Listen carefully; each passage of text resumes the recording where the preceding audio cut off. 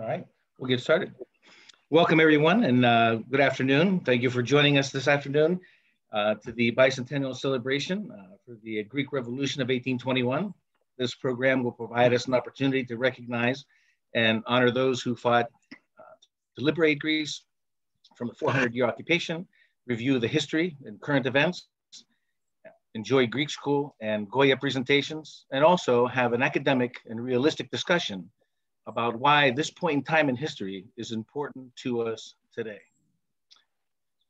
Καλημέρα σας και για τους συμμετέχοντες στην Ελλάδα, καλησπέρα.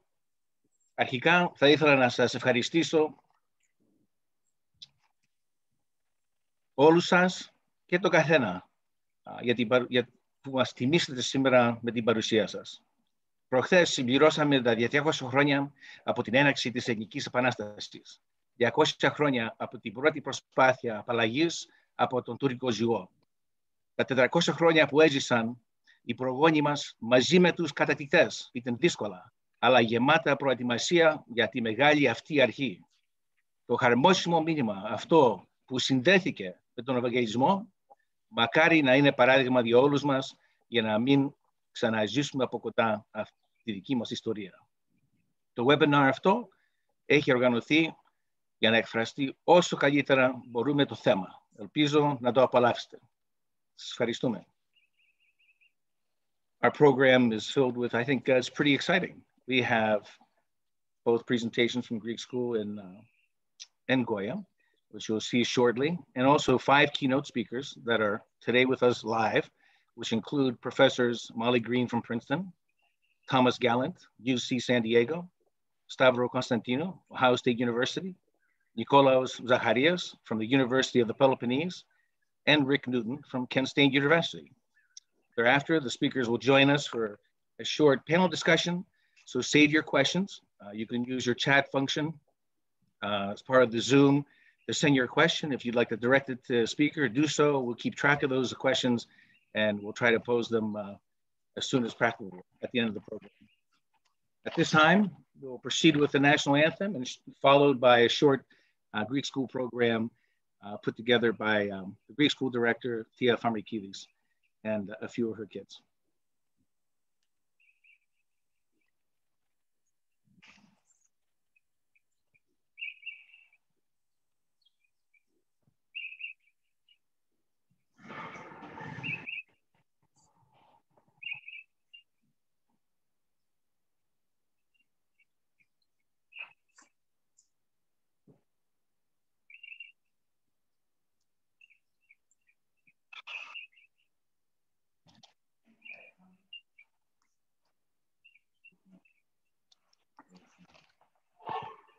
Can't hear.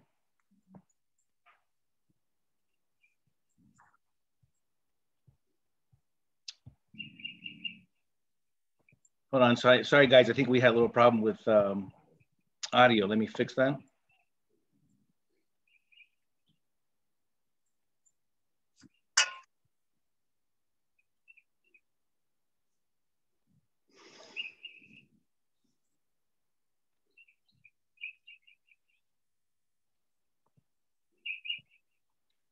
The audio setting, hold on.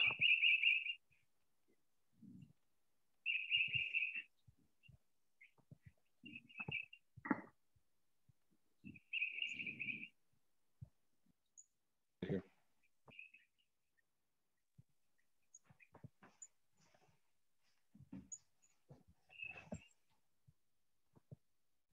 Oh, here, this shit's on. Sorry about that, everybody.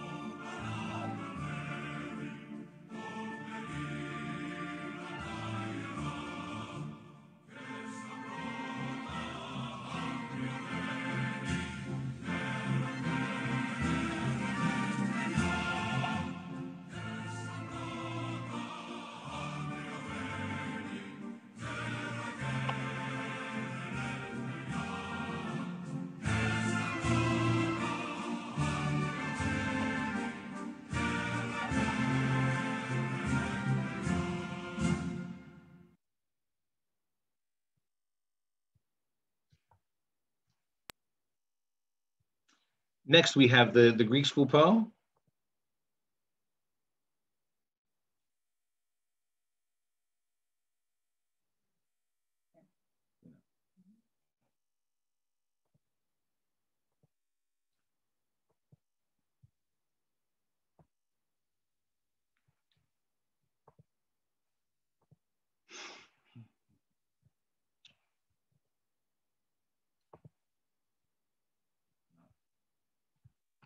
I can't see.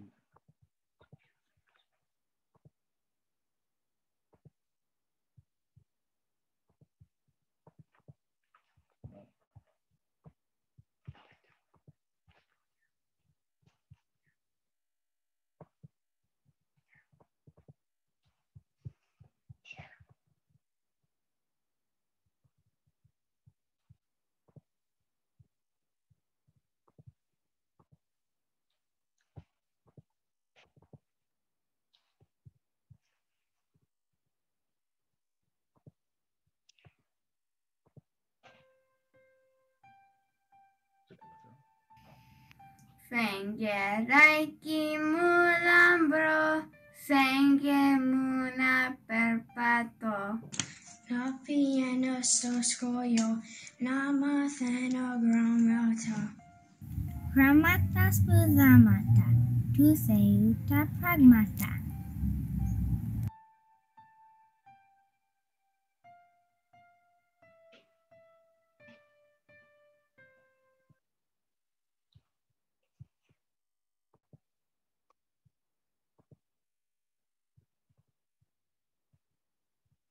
All right, very nicely done. And I would like to now turn our attention and introduce to you Dr. Molly Green, who is our first speaker this afternoon. Professor Green is a full professor at the Department of History and the Seeger Center for Hellenic Studies at Princeton University. She is a historian of the Ottoman Empire with a particular interest in the history of the Greek world under Ottoman rule. Professor Green has authored many books, book chapters, and articles on this subject matter. Dr. Green, thank you for joining us. Thank you, Mr. Tsaroukas, very much for inviting me. It's my great pleasure to be able to speak to a Greek audience here in the U.S. I don't often give talks to the general public, and it's a nice way to repay even a little bit my debt to Greece, a country that I love, which I consider η δεύτερη μου πατρίδα. So I am an historian of empire. This is a part of the world that was organized on an imperial basis from the time of the Romans around the birth of Christ until 1924 with the end of the Ottoman Empire. So I think it's important to understand what it means to be part of an empire. In this case, particularly what it means for the Greeks. Let me share my screen. Let's hope this goes off without a hitch. We'll let you know. Thank you. Perfect. Okay. So I'd like to start in Ioannina in 1336. Ioannina at that time was the capital of the Despotate of Epirus, one of several states that had come into being after the Latin conquest of Constantinople in 1204, and continued even after the Byzantines recovered the capital city in 1261. In that year, the despot John Orsini, an Italian, died. Chronicles of the time hinted that his wife, the Byzantine aristocrat, Anna Paleologina, might have killed him. Her motive would have been John's overtures to the Byzantine emperor for some sort of closer relationship. Anna and the emperor were mortal enemies. Unfortunately, we have no images of Anna, but here is the church of Patigoritis still existing in Arta, which was founded by Anna and John's immediate predecessors. Arta was, of course, one of the principal cities of the Despotate. So John's death exposed the political division in Epirus between those who favored independence and those who wanted to come to a settlement with Constantinople. The Byzantine emperor moved fast and appointed his own relative as governor as soon as John died. The people of Ioannina were violently opposed. Some of the priests went so far as to excommunicate anyone who had any dealings with the new governor. The people of Ioannina were loyal to Anna, who had lavished privileges on their city. Just a few years prior, she and John had confirmed the metropolitan of the city in his possession of many villages, fields, and monastic monastic foundations, and they gave the church more properties at this time, all of which were exempt from taxation. So Anna was the one to decide, should they go to war? The chronicles tell us how Anna thanked the Epiros for their confidence in her, but she came down on the side of diplomacy. Neither she nor her young son, Nikephoros, could take command, and it seemed that resistance would not be unanimous or united. Instead, she sent ambassadors to the emperor with a set of specific proposals and alternatives. They would accept the emperor's offer that Nikephoros, Anna's son, be married to the daughter of a close ally of the emperor. They promised to supply an army to fight for the emperor should he request it. They would ask in return that they be left to manage their own affairs. The ambassadors were duly sent, but the emperor proved to be far more inflexible than anyone had expected. He accepted the marriage, of course, but he said they must give up their autonomy, and if they refused, he would impose his rule by force. The ambassadors, knowing they could not prevail, submitted to the emperor's demands, and soon afterward, the emperor arrived in Epirus to receive the voluntary submission of the army, the leading citizens, and the leading rulers of the despotate. The emperor distributed honors and pensions and rewards to those in authority, but he would not allow Anna to stay. When he departed, he took her with him and settled her on an estate in Thessaloniki, large enough to support her for the rest of her life. I'm telling you this story for two reasons. First, the Ottomans did not bring about the fall of the Byzantine Empire. It had already fallen in 1204. And despite the recovery of Constantinople in 1261, it could not be put back together. What we have after 1261 is several Byzantine successor states, each with their own interests and their own elites, who were not for a minute going to submit to the capital city. Second, I hope that this brief story of Ioannina in the 14th century, about 100 years before the fall of Constantinople, helps to illustrate why it is misleading to think in modern terms of one state occupying another state, let's say Turkey occupying Greece. Instead, what we have are an unending series of local communities who, through the vicissitudes of war, sought to protect their own fortunes. And they had to work very hard to do so. The 14th and early 15th centuries were a particularly brutal time, as extreme political instability meant that no sooner had one leader established his rule that another rose up to challenge him. The people of Ioannina, for example, enjoyed only a few years of Byzantine rule before the Serbian king, Stefan Dusan, took the city away from them. In this early period, the Ottomans played this game the exact same way as everybody else as they moved across the Balkans, beginning just about a decade after Anna's story. They contracted marriage alliances with Byzantine pretenders to the throne, and Byzantine elites, including John Orsini, did not hesitate to call in Turkish soldiers to help them in their battles with other groups, particularly the Albanians. Those Christian rulers who submitted to the Ottomans were given local autonomy, but had to supply an army to the Sultan, just as Anna had offered to the Byzantine emperor. When the citizens of Thessaloniki submitted peacefully to the Ottomans in 1387, they were allowed to keep their churches and their possessions. But the second time around in 1430, they refused to submit. And when the Ottomans finally took the city, they pillaged it without mercy and enslaved the population. The monks of Mount Athos, by the way, decided not to wait for the Ottomans to arrive. They went and offered their submission to the Sultan, and he in return confirmed them in their privileges. Now, of course, there is a difference. Whether a city submitted to or resisted the Ottomans, the main church was always converted into a mosque. And of course, I don't want to minimize the shock of the loss of Constantinople. But even after 1453, we shouldn't conclude from this that the story of the Ottoman Empire is one of steadily declining Christian fortunes versus a triumphant Islam. Instead, I would argue that Christians more or less shared the fate of or moved to the same rhythms of the larger Ottoman society of which they were a part. And I want to make that argument because there is still a mistaken but common misunderstanding, I think, of the Ottoman centuries, which is exemplified by a mosaic that one sees as one enters the Patriarchate in Istanbul today. It shows Mehmed the Conqueror handing the Patriarch Gennadios a scroll confirming him in all his privileges. This image, which was installed in the 19th century, encourages the idea that the Sultan handed over control of the Christians to the Patriarch, who led the Christians into kind of a state within a state, where they kept their distance from Ottoman society as much as possible. This is not the case. The history of the Greek world cannot be understood without understanding the larger imperial context, the rhythms of Ottoman state and society that I mentioned above. This is the main point I want to make today, and I'd like to give you several examples of what I mean, drawn from the 16th and 17th centuries, and then from 1821. The period between 1453 and 1600, roughly, was generally a time of peace and stability for the empire, and Christians shared in that good fortune. Across the Balkans, in both cities and villages, the population grew, taxes were relatively light, and a number of monasteries were founded. The famed collection of monasteries at Meteora is a good example. The Byzantinist Donald Nichols writes, the 16th century was in many ways the era of their greatest glory. The monastery of Varlam was founded by the brothers Nectarios and Theophanes from a Byzantine family who came to the Meteora from Ioannina early in the 16th century. And another pair of brothers, also from Ioannina at the same time, founded the monastery of Roussanou. By contrast, the 17th century was a difficult time across the empire, and not surprisingly, churches and monasteries suffered. Here's an inscription from a small monastery in what is today's southern Albania.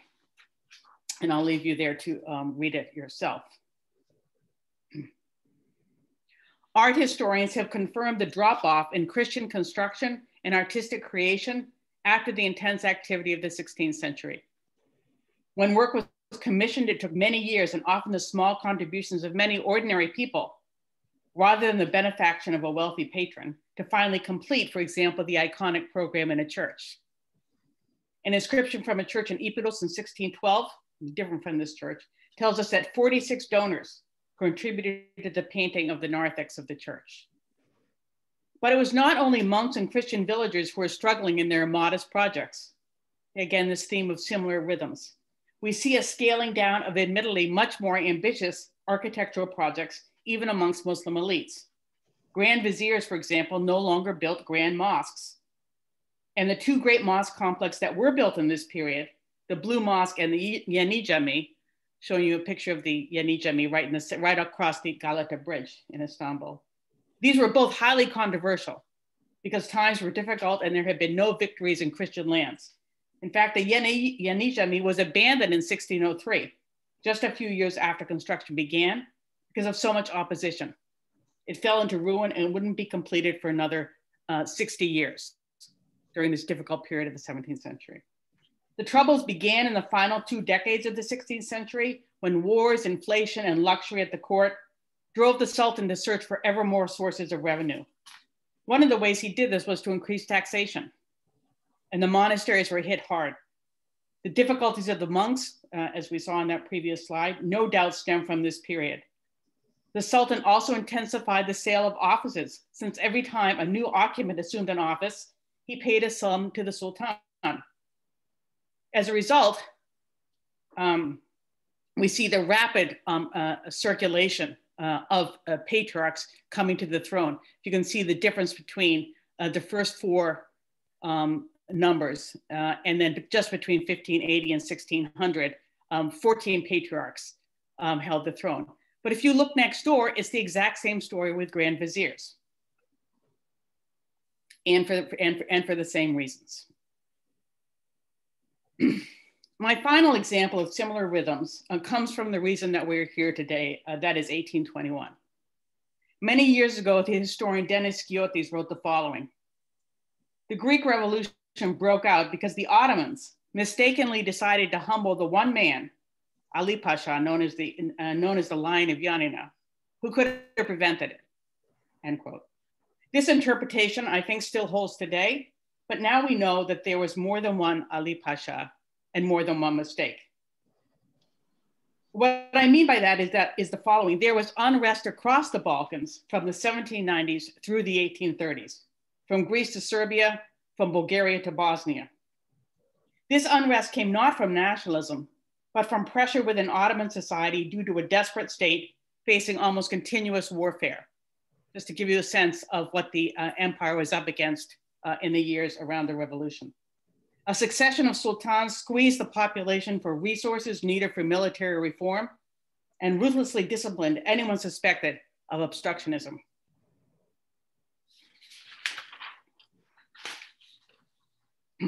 Osman Pasvantalu, the governor of Vidin, is a good example of an uprising that foreshadowed 1821. And he was, by the way, a good friend of Rigas Ferreos. This is from Rigas's famous poem, and you see that he mentions Pasvantalu. Pasvantalu was violently opposed to Selim III's efforts to set up a new army, and in this he had the support of the population under his rule, both Muslim and Christian, who were being asked to pay for it. A military expedition against the Pasha in 1797, Istanbul threw 100,000 soldiers against him, failed to defeat him. Just 2 years later, the Sultan forgave him and he continued to rule in Vidin until his death in 1807. The Sultan had to cave in because of the war with Russia. Now, the year 1812 doesn't stand out in our telling of the Greek Revolution, but it is a vital date.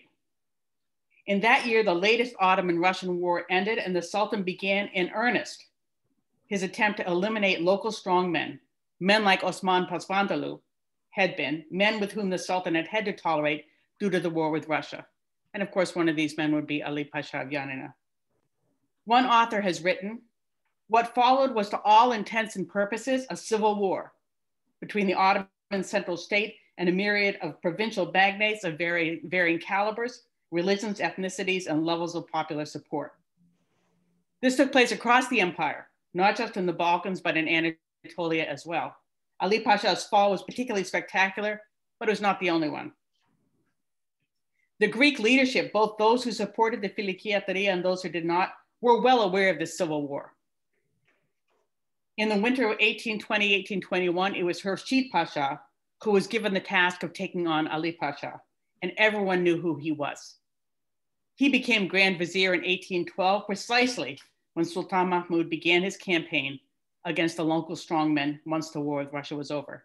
He suppressed the Serbian revolt in 1813, and in 1819, he put down 3 sizable revolts in Baghdad, Diyarbakir, and Aleppo. Now, of course, we know that it was only the Greek revolt, and only the Greek revolt in the Peloponnesos, that succeeded in carving out a new state. Others can speak with much more authority than I as to why that succeeded. But this success gives me an opportunity to say something about everyday life in the empire, which Mr. Tsaroukas had asked me to say something about. Now, this might seem like an odd pivot, so let me explain. One of the reasons certainly that the Greek Revolution succeeded was the Society of Friends, the Filikiateria. As I'm sure you know, it was founded by Greek merchants in the Black Sea port city of Odessa. The very fact that there were Greek merchants in Odessa, and I could point to many other places on the map as well, points to the incredible complexity of the Greek world under the Ottomans, a complexity that no other group had, at least at this time. I've spent most of this talk emphasizing the ways in which Christians more or less shared the fate of the larger Ottoman society around them. In some ways, however, the Greeks of the empire were very distinct, not just vis-a-vis the Muslim community, but even vis-a-vis other Christians. I would say then that it is not possible, therefore, to speak of everyday life for the Greeks of the Ottoman Empire because the experience of people we call Greeks was so very diverse. I'll just leave that up there. I won't take the time to read it, but this is a good description from an old book, but still a classic by Stavrianos. I would go further than this social and political description and finish by telling this audience what I always tell my students, which is that prior to the 19th century, Greek was a civilization much more than a race or an ethnicity. We can still see this sentiment expressed in the inscription that is on the front of the Gennadius Library in Athens. Right? Greeks are called those who take part in our education. In other words, Greek civilization was something that people could and did join. It was much bigger than what is the Greek state today. And this means that the Greek world was vast, both geographically and in terms of the people who potentially could be included in it. Although we are here today to celebrate, and rightly so, the brave achievements of the men and women of 1821, revolutionaries who sought to bring an end to Ottoman rule, I myself have always been fascinated by the wide sweep of the Greek world prior to 1821. And I hope that I've been able to convey to you today at least something of the world that produced the revolutionaries. Thank you. Thank you, Dr. Green. That was terrific. Thank you very much. There'll probably be some questions for you here towards the end of the program. But the next up is going to be a video by two Goyans, video presentation of the various heroes and heroines of the Greek Revolution. Dr. Green mentioned a few, and that includes pre and post revolutionary figures and by region.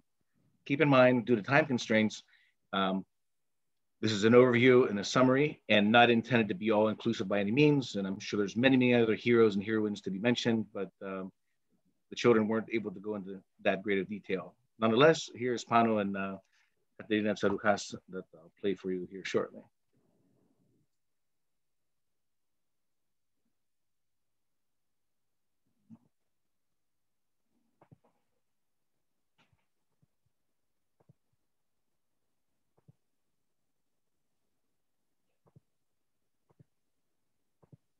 That's here.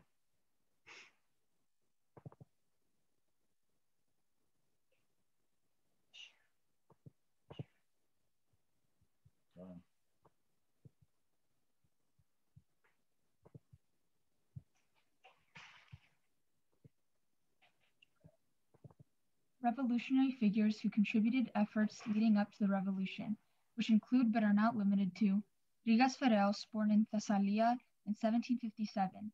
He lived in Vienna, Austria, and was well educated and an avid writer and publisher in support of Greek independence. Among his famous works is the Thurio Thuriga, a patriotic battle hymn, which includes the well-known verse Kalitera mias horas eleftheri zoi, para 40 χρόνια σκλαβιά και φυλακή. Better to have an hour of freedom than 40 years of slavery. Adamantios Korais was born in 1764 in Smyrni and lived in Paris. He was a prolific writer of modern Greek literature and a major figure during this period of Greek Enlightenment. He also paved the way for the simplification and purification of the Greek language. His writings and beliefs influenced the creation of the Greek constitution, to Syntagma. The Filiki Eteria was a secret fraternal society established in 1814 in Odessa, Russia, by its three founders and merchants, Emmanuel Xanthos, Nikolaos Koufas, and Athanasios Tsakalov. The Filiki Eteria required its members to take a sacred and sworn oath of secrecy in support of Greece's independence. It became the most effective conduit for information, logistics, communication, organization, and financing for the preparation and execution of the War of Independence. By 1812, it had thousands of members, which included wealthy businessmen, scholars, generals, government officials, prominent revolutionaries, including many of the heroes of the revolution. Alexandros Ypsilantis was born in 1792 in Constantinople. He was a Greek nationalist and senior officer in the Imperial Russian cavalry in the Napoleonic Wars. Prior to the revolution, he led one of the first campaigns in the Balkans against the Ottomans in Moldavia in February 1821. Although he was defeated at this battle, his efforts further inspired the March 25, 1821 declaration of war. His continued efforts and leadership during the revolution eventually led to the autonomy of the new Greek state. We will now recognize some of the prominent revolutionary leaders from the various regions of Greece, starting with the rebellion in Peloponnesos, which include Paleon Patros Germanos, the Metropolitan of Patras, raised the Greek flag in the cross at the monastery of Agia Lavra near Patra, with many of the leading generals taking an oath of liberty or death, and proclaimed the official declaration of war for independence on the feast of the Annunciation on March 25th. Grigorios Dikeos Flessas was born in 1788 in Thuria, Greece, outside of Kalamata. He was a priest ordained as an archimandriti and was commonly known as Papa Flessas. He was a very influential leader in the revolution and had been appointed Minister of the Interior. He died at the Battle of Maniaki on May 25, 1825. Theodoros Kolokotronis was born in 1770 in Arcadia. He was a Greek general and considered to be a preeminent leader of the Greek Revolution. Kolokotronis had served in the Russian Navy during the Russo-Turkish Wars, served in both the French and British Army, where he has achieved the rank of major. Kolokotronis is often referred to by Greek Americans as the George Washington of the Greek Revolution. Kolokotronis' nephew, Nikitas Stamatelopoulos, aka Nikitaras, born in Arcadia in 1782, he was also a very popular revolutionary, notorious for his fighting prowess. His nickname was Nikitaras o Turcophagos, the Turk Eater. Dimitrios Ypsilandis was born in 1793, served as a high-ranking officer in the Imperial Russian Army and brother of Alexandros Ypsilanti. He played a significant role not only liberating the Peloponnese, but also maintaining its independence after several initiatives by the Ottomans to recapture the territory. By 1828, he was appointed commander of eastern Greece. He died in 1832. We will now talk about the leaders and heroes of Central Greece, commonly referred to as Sterea Lata or Rumeli. Athanasios Massavetas Odiakos was born in 1788 and educated at a local monastery. At 17 years of age, he was ordained as a deacon, hence his alias name Athanasios Odiakos, the deacon. He later joined the resistance and fought along with other national heroes such as Dimitrios Panourgas, Georgios Karaiskakis, Odysseas Androutsos, and Yannis Makrianis to liberate the central region in Greece.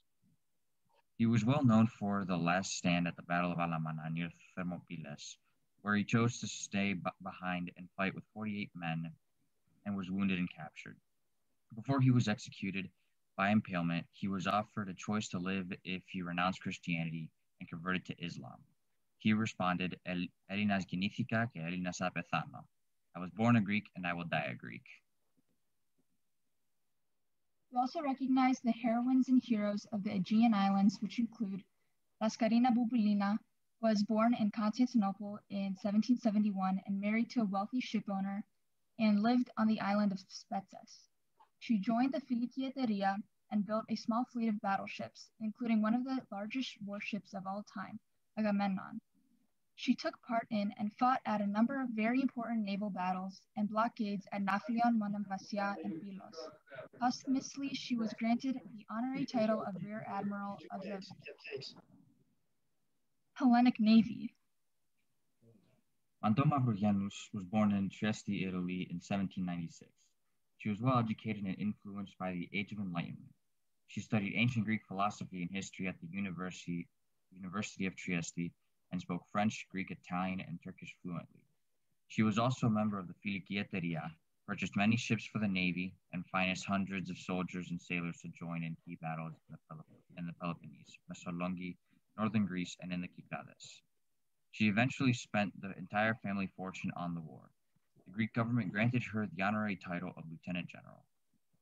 Some of the revolutionaries from the island of Psara include Konstantinos Kanaris, Andreas Miaoulis, and Dimitrios Pananikolis.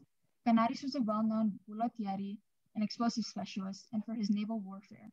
He served as an admiral in the Greek Navy, then held a number of official posts in government, including prime minister. Miaoulis was chosen to lead the Greek Navy as admiral and naval chief during the revolution. Pananikolis and Kanaris were both very adept and well known for their expertise in the use of explosives, fire ships, which were used to destroy larger Ottoman ships.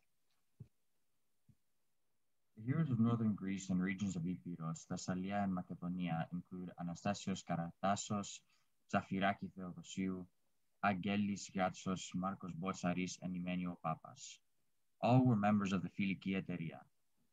Each of these heroes went on to become instrumental in the revolution, which weakened the Ottoman forces in the north and helped the Greeks in south and central Greece officially secure their freedom from Ottoman rule, which eventually led to Greece being recognized in the international community as a country and independent state. Revolution in Crete. Crete also joined in on the uprising in 1821, which was the first of many revolts in Crete during the 1800s.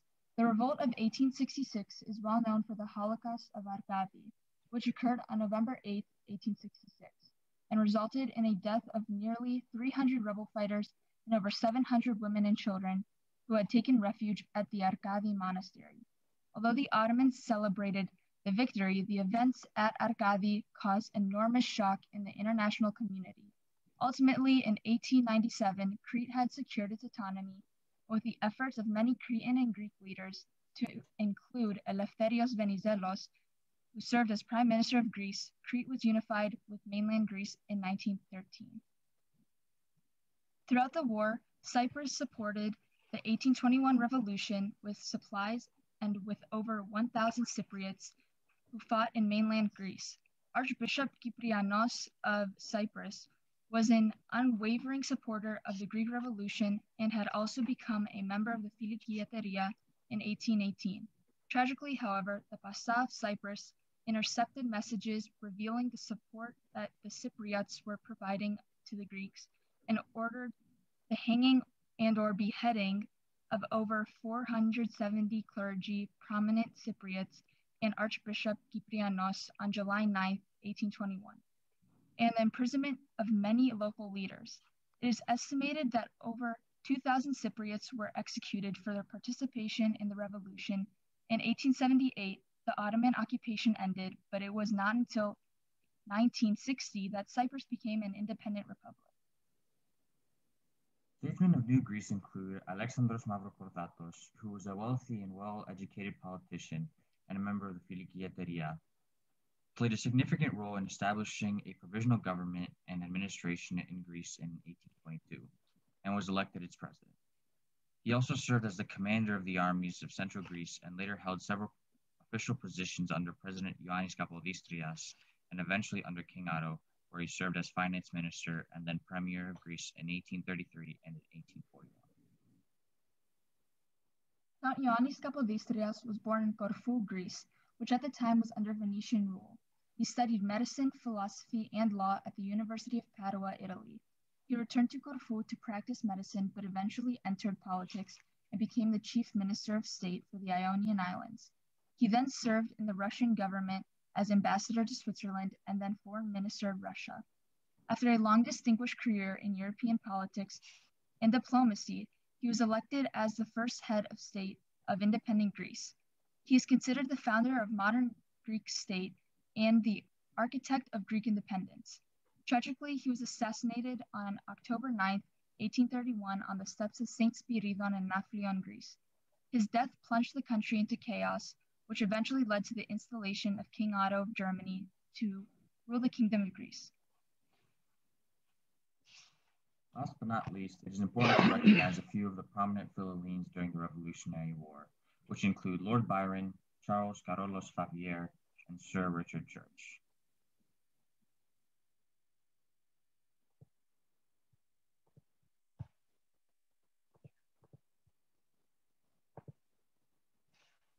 Very good, thank you.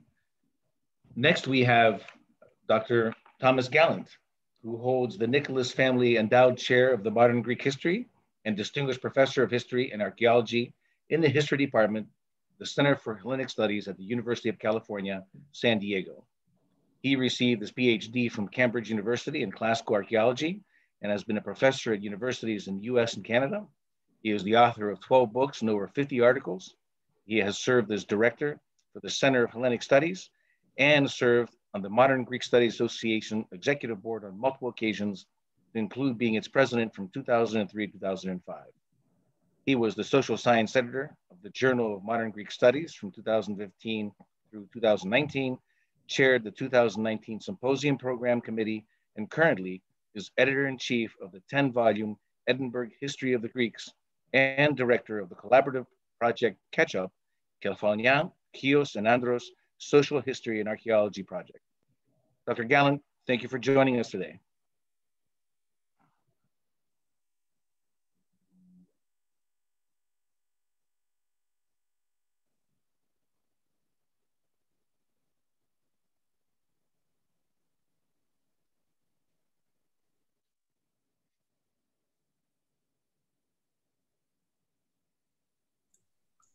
Thank you, Tony. It's a pleasure to be with you. Oh, there you go. Yes, it's a pleasure to be with you this afternoon and to join in the celebration of Excellent. 200 I was just, years. we couldn't hear you. I know, so glad that you could join us. Can you hear me now? Can you hear me now? Hello? I can hear you, Tom. Yes. Okay. Great. So as we gather this week to celebrate the 200th anniversary of Greek independence, and it's done, as we look back and have reenactments of the famous battles. And as we celebrate them, like the first battle of the Acropolis, which is the scene you see behind me, or the Battle of the Alamana Bridge, which saved the revolution in 1822, or the famous naval battles. And here we see Condoriotti sinking the Ottoman flagship. While we celebrate these events and the heroes of the war, I would ask us to think also as well about the regular people, the peasants, the artisans, the sharecroppers, the workers, who suffered through 10 years of war. 10 years where the home front and the battlefront were won. And so we must recognize not just the heroic battles, but the great sacrifices of everyday people to achieve independence. But I'm going to begin, come on now. I'm going to begin by asking this question. Why should we commemorate the revolution, or why should anyone who is not Greek care about it? Well, obviously, it is the national holiday because it is Independence Day. And like Independence Day here in the US, it is, you know, a grand celebration. Here's a scene from parade on Thursday. So indeed, we commemorate it because indeed it is such a momentous event. What I want to argue is that the Greek Revolution had significance that far transcended the bounds of the Peloponnesus, the Aegean, and in fact, the Greek Revolution has to be understood, I would argue, in a global context. First, the Greek Revolution was the second successful revolution against a European empire, producing a secessionist state, the US being the other. It was also Europe's first nation state after France. And for these periods during the 19th century, it was actually was a more of a liberal democracy than most states in Europe. So Greece then, the Greek Revolution actually started a process that created a nation state at a time when nation state building was in its infancy. The Greek Revolution also impacted and was impacted by revolutions that were going on elsewhere. In other words, the Greek Revolution has to be contextualized in this, what we call the age of revolutions. Between 1800 and 1848, all of Europe will be racked repeatedly by revolutions. Some of them succeed. Most of them, however, failed. Nonetheless, Greek Revolution was part of them. So for example, the Decembrist revolt of Russian military officers in 1826 would seem to be very much a Russian event. And what does Greece have to do with it? Well, many of the officers in the Russian army who rose up were in fact Greek Russians who had come down and fought in the Revolutionary War in the first part and then went back to Russia to join their colleagues there. Many of the ideas, the tracts, the books, articles that had was generated in the Greek Revolution made their way elsewhere and impacted. There's a definite strong connection between the Greek Revolution and Latin American revolutions, both in terms of the ideas, the symbols that got people to rise up, risk everything to rise up in the hope of a better future. So we see then that the Greek Revolution was part of this global age of revolution, and it was a very, very significant player. As I mentioned, most liberal revolutions in the age of revolution failed. Within Europe, the two that succeeded were Belgium and Greece. And Greece was far more prominent because of the way it attracted global attention. So we commemorate it then because it is this, what we might want to say, transnational and global event. Now, what I want to talk to you today specifically about is this. The revolution that began in 1821 did not end until 1882. What I want to argue today is that we have to look at the revolution in 3 acts. Why do I argue this? Well, we all know that in 1832 is when the Greek state is officially recognized as an independent country and joins the nations of the world. But I argue this because the political ideas that propelled much of the revolutionary leadership and many of its followers were drawn from European Enlightenment and the American experience. These men and women prized liberalism, equality before the law, and democracy. But in 1832, the state that came out of the revolution had none of those. My claim then is that the revolution's goal of creating a modern, liberal, democratic state with power and sovereignty vested in the people was only achieved in 1882, and that it was a result of a drama that took place in 3 acts. We'll look at Act 1, the Democratic Republics. While the war was raging, the revolutionary leadership obviously formed government.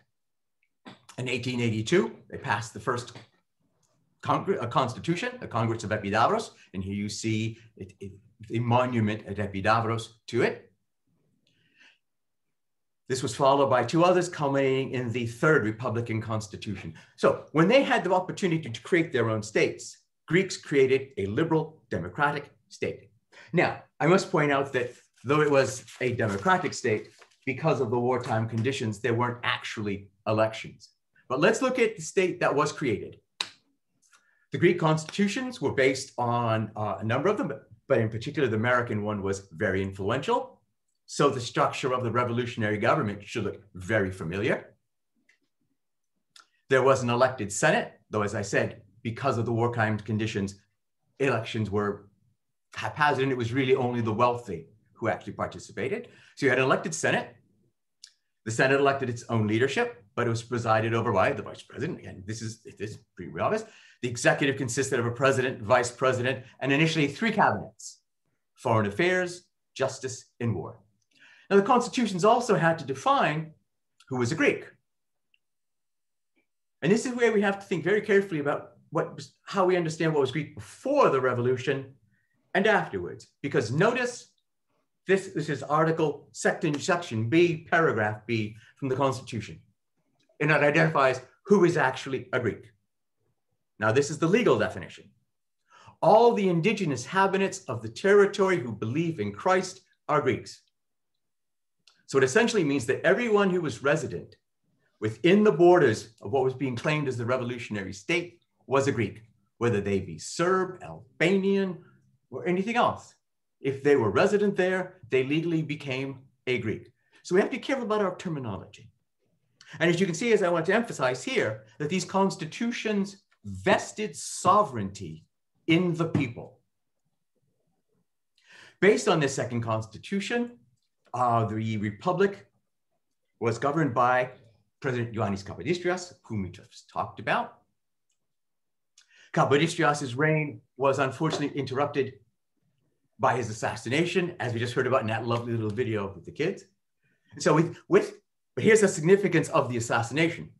With his assassination, the great powers determined, how's this for irony, that the Greeks were not ready for democracy. They were not ready for a republic, or constitutional monarchy, because they weren't ready for self-governance, and thus no constitution. So Act 2 then is a democratic interlude. The state that comes out of the revolution was an absolute monarchy. Otto, you see the first king, young Otto, 17-year-old Bavarian, will rule Greece as an absolute monarch. He is entitled King of Greece by the grace of God. And indeed, the period was referred to at the time as the Bavarokratia, and it was meant in a very negative way, because the Greeks who had fought and sacrificed so much to achieve independence actually had minimal participation in their own governance, which was dominated by Bavarians. And even though Greeks had positions in government, they were lower ones. The decision-making, in other words, was all done at the top, and it was done in an absolute monarchy in which the people did not participate. That will change in the 1840s. In September 1843, There is, depending on which historian you read, either a coup d'etat or a revolution, part 2. What happens is the royal guard of the city of Athens revolts and is joined by the masses of the city. They surround the palace in the middle of the night and demand, and here you see the scene. Here is Otho hanging out the window. Here is Colonel Dimitri Kaligas, who is leading the insurrection. And Otto had a choice. You either leave or you grant us a constitution. He chose the latter. And here you see the frontispiece from the Constitution of 1844. The Constitution of 84 also recognized Otto as the king of a territory of Hellas, and it enshrined that it was officially a Greek, an Orthodox nation state. It was technically a democracy. Anyone, all males, 25 years and older who owned land or had an income from a trade was eligible. There was an elected parliament and an appointed senate. And here is how the powers were delegated. Otho got to appoint ministers and senators, whomever he wanted, when he wanted. He had an absolute veto over any legislation. He could dissolve parliament sine causa, which means without cause. He could wake up one day and simply say, I want a new prime minister, because he could pick whomever he wanted to be prime minister, dismiss them. And he controlled the purse strings. What did the people get? Well, they got democracy, a legislature that would legislate, a ministerial government, and Otto had to agree that his heir would be Orthodox. But this system, however, did not produce true democracy. So much power resided in the monarchy that Otto continued to frustrate the government. And indeed, what we can call this is perhaps impaired democracy. But that would also change as we enter our third act, 1864. Otto's unpopularity continued to increase through the 1850s, particularly during the Crimean War, when he disastrously tried to bring Greece in on the side of Russia and against France and Britain. And you can guess the response. French and British navies bombarded the city, occupied Athens, and Otto was humiliated. His humiliation culminated in his overthrow. In October 1863, Otto and his wife, Queen Amalia, went on the royal yacht for a tour around the Peloponnesus. When they tried to return home, they found Piraeus harbor blocked to them. While they were away, there had been a mutiny in the army and the navy. Otto would not be allowed back in. In fact, he couldn't even go, the royal family couldn't even go ashore to pack their belongings. So now was the moment when Greece could truly realize the vision of 1821. There was a new constitution, the Constitution of 1826, which created what was called a crowned democracy. And you'll see why in a minute. So the Constitution then of 1864 was far more democratic. Here is the king that replaced Otto from a new dynasty. This is King George I from Denmark. He is not, however, king of Greece. He is king of the Hellenes. He is the king of the people. And it makes absolutely clear that sovereignty is vested in the people. There were to be a single house of parliament. He had no veto power. He could only control the palace finances, but he could appoint ministers, whomever he wanted, regardless of which party or faction. He could pick anyone and say, you're the prime minister. And he could also dismiss. He still had the power to dismiss the parliament without cause. And he also committed to his heir. Here you see a drawing from the time, and here are the three leaders of the 1864 revolution. Well, the new constitution, while more democratic, proved to be totally unworkable. Here's the political scene in the decade from 1865 to 1875. In 10 years, there were 7 general elections, 18 different governments. The longest lived one was 3 months. The shortest lived one was 2 days. And so, as you can see from that contemporary cartoon, Greece was in stalemate, gridlock. I won't make any mention about contemporary America, but certainly Greece at this moment was in absolute gridlock and chaos. Well, in 1876, the Constitution was changed so that the king had to appoint the leader of the party, no, the leader who could command 50% plus 1 votes in the parliament. And what we see is a democratic transformation, radical one. It begins with the election of 1882. From 1882 until well into the 20th century, for the first time ever, Greece will have a 2-party political system and political stability. 2 parties will form out of this mass of MPs, and there will be the 2 major parties. One will be led by Greece's greatest politician of the 19th century, Harileos Trikoupis. Bit of an aside, I once had a student write an essay about him, and throughout they referred to him as Hilarious Trikoupis. He was anything but a funny guy, but he was the leader of the liberal movement, and he single-handedly did more to modernize Greek society, politics, economy than anyone else in the 19th century. His party was the Modernist Party. Opposing them was the Conservative Nationalist Party, led by Theodoros Delianis. With the stable 2-party system, in which the monarchy played a much more ceremonial role and governance was left to the Greek people, what we see is a period of florescence. Between 1882 and 1897, Greece will have one of the fastest growing economies in the world. It'll certainly become a regional power, and it would for the first time be a modern, liberal, democratic state. And that is what we rose up about in 1821, but it was a dream not achieved until 1882. Thank you. That was terrific, Dr. Gallen. Thank you so, so much.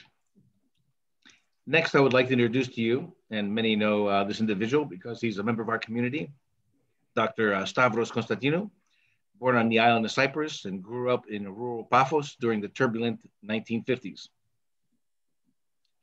After high school, he attended the Pedagogical Academy, the Cyprus Teacher Training College, and Cyprus College, where he earned a Bachelor of Arts degree in geography. Following graduation, he did his military service, and then from 1974 to 1976, worked as an elementary school teacher. Thereafter, he came to the United States in 1976 on a Fulbright travel grant, earning a Master of Science degree in geography and Associate Science degree in cartography from the Western Kentucky University. Dr. Konstantinou pursued his doctoral studies at Kent State University, from when he graduated in 1982. He taught briefly at Youngstown State University, but since 1984 has been teaching at the Ohio State University Mansfield campus, and currently holds the position of Associate Professor of Geography. Ethnicity and migration are his main areas of interest in research. His main emphasis is on the quantitative analysis of these phenomena with case studies from Greek and Cypriot emigration. Dr. Konstantinou has published a number of leading articles in geography and sociology journals, and he is pursuing additional research on 2 lines of inquiry: the changing spatial aspects of Greek American populations and the historical geography of Cyprus. Dr. Konstantinou, thank you for joining us today.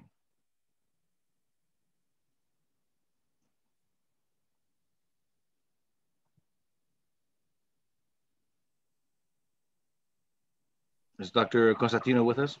Yes, he is here. He's trying to. Oh, here we go. We see you. Okay. And just to make a note that the revised topic here is to discuss geopolitics of the Eastern Mediterranean. So thank you, Dr. Konstantinou. Thank you, Antony, for inviting me to participate in this forum with these other colleagues from all over the country, from Greece.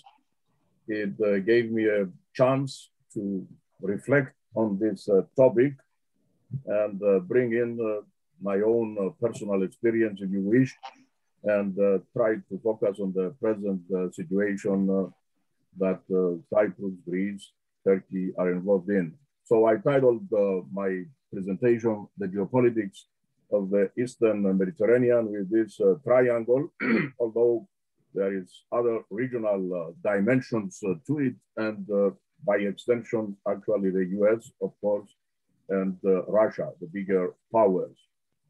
Let me start by saying, as Andoni said, I was born and raised in Cyprus. I grew up in a small village in Western Cyprus, in Paphos. I don't know if any of you have traveled to Cyprus and know the place. I went to school in the height of the anti-colonial campaign in 1955-59.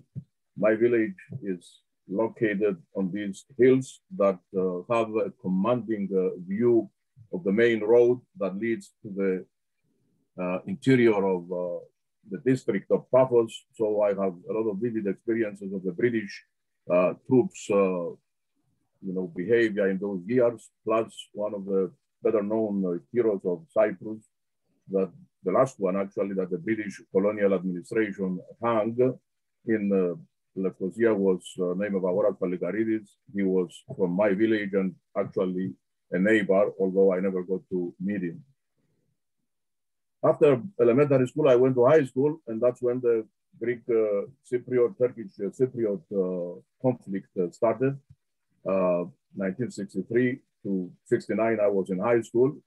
And later on, I joined the military. After I got out of the military, actually, we had the Turkish invasion in 74. I worked as a teacher, as Antoni mentioned, and then I came to the US in Fulbright grant, and I've been here since. So let's put this thing in a little perspective. I don't know how many of you have been to Messolongi. This is a statue in Messolongi that shows actually Elliniki Simea. It says at the top, Patris Kypros. And at the right of this statue is this flag right here, which you see right here. We all know and hear about Messolongi. We heard before about all of these thousands of Cypriots that participated in this Greek War of Independence, the Greek Revolution. And this plaque lists the Cypriot agonistes over here. The first one listed, actually, it was one of my ancestors. His name was Christodoulos Kokkinoftas. And under it, it says Abodintsada Papou. At the bottom is another neighboring village, Yannis Passaportis, and you see the other names there as well. So when I was growing up I was born in the village, the family law was talking about this individual. I didn't know anything about written or pictures or anything like that didn't exist until later on I went to high school to find books where there was a reference to this event. And of course, this flag in Messolongi commemorating the participation of the Cypriots in this famous event in the Greek Revolution.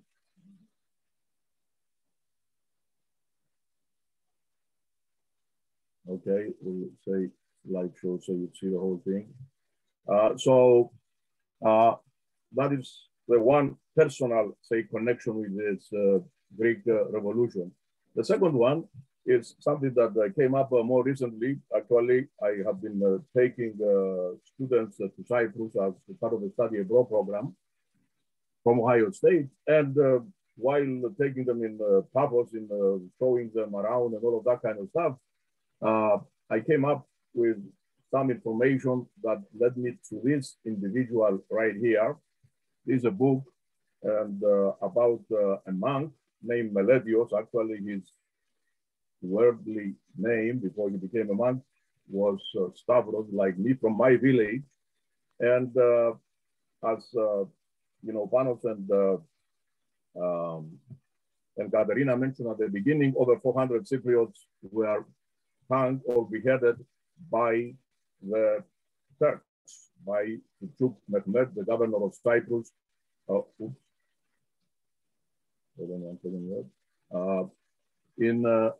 July 9th, 1821. One of those 486 individuals actually was this monk from my village, to give you an idea how deep this search of the governor of Cyprus reached to exterminate every leader of the Cypriot Greeks, the Greek Orthodox in Cyprus, in anticipation of the revolution spreading to Cyprus. So I looked into this and I found out about this information.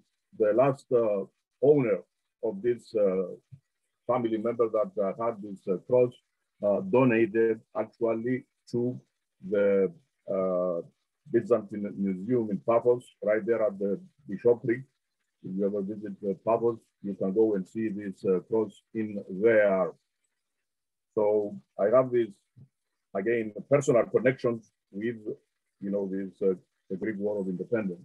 So let's move on now to my presentation as a geographer. And this what I am going to talk about. It's a lot of information. However, I'm going to try to summarize it as much as possible. Geographers are interested in location. And I came up with this, reflecting on this role of Greece, location of Greece, as a prisoner of its geography. And at the crossroads of three continents, I will say a few more things in a minute. The other factor that is constant and limited is the physical environment and the expansive sea coastline facing a larger and aggressive neighbor. And of course, what are the politics out of this location? And the issues that we have today is, of course, with Turkey, the eastern neighbor, like in ancient and Byzantium and all of these other times throughout the Greek history. I would say a few things about the migration, since it's a major issue in present-day Greece. And the last item that I will cover is hydrocarbons, especially in relation to Cyprus, where I come from. Okay, so here is a location comparison map that shows Greece in relation to the US. I don't know if you all realize the extent of Greece and, north-south, and of course, west-east. It's a big place, a huge place actually, in terms of, say, climate, latitudinally speaking, longitudinally, and as I mentioned before, controlling this space and exercising sovereignty over it. Here is a map of the EU, and as we can see from this, Greece and Cyprus further east are at the crossroads of Europe, as I said, Asia and Africa, the place where east meets west. In the context of Europe, the geographers talk about the core and periphery, and certainly Greece and Cyprus are on the periphery of Europe. Core being, the northwestern Europe, Germany, France, those areas, the United Kingdom, France. It is part of what in regional terms we call the Mediterranean Europe. It is the southernmost of the countries of the Balkan Peninsula. And all of these, of course, in the context again of the bigger interest in terms of power in these areas. On this map, we see the physical geography of Greece, and by just glancing at it, one of the things that stands out immediately, and it has been a constant problem, is the lack of fertile land. During the Greek rebellion against the Turks, we have, and we heard before about the Ioannina and the despotate there and all of these other regions of Greece. geography, certainly throughout the millennia, worked against the country of Greece. In ancient times, in the city-states and all of that kind of stuff, the fragmentation of the land, the lack of these extensive plains, the high mountains, hilly terrain, steep slopes, thin soils, made it extremely difficult, and it continues so to this day.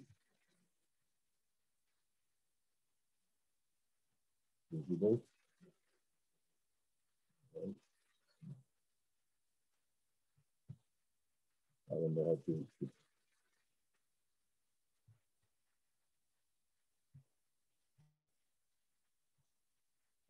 So we have, the steep, difficult terrain, these mountains, and more importantly, also we have down here the largest city of the country, the most important place throughout the years.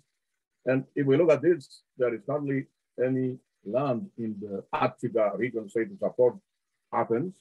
And of course, from ancient times, they turned to the sea, except you turn to the sea, you have these smaller islands, and like across, we have today the large country of Turkey. In ancient times, at least, and up until the early 1920s with the Treaty of Lausanne, the Greek-Turkish War, 1922, there were Greek colonies, Smyrna, most specifically in the Western Asia Minor.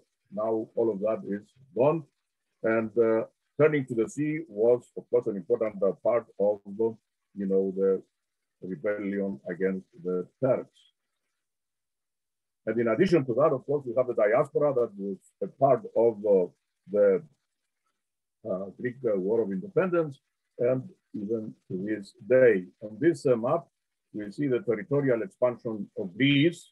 It's a map that I did back in 1985, actually, when I did a study on Greek immigration.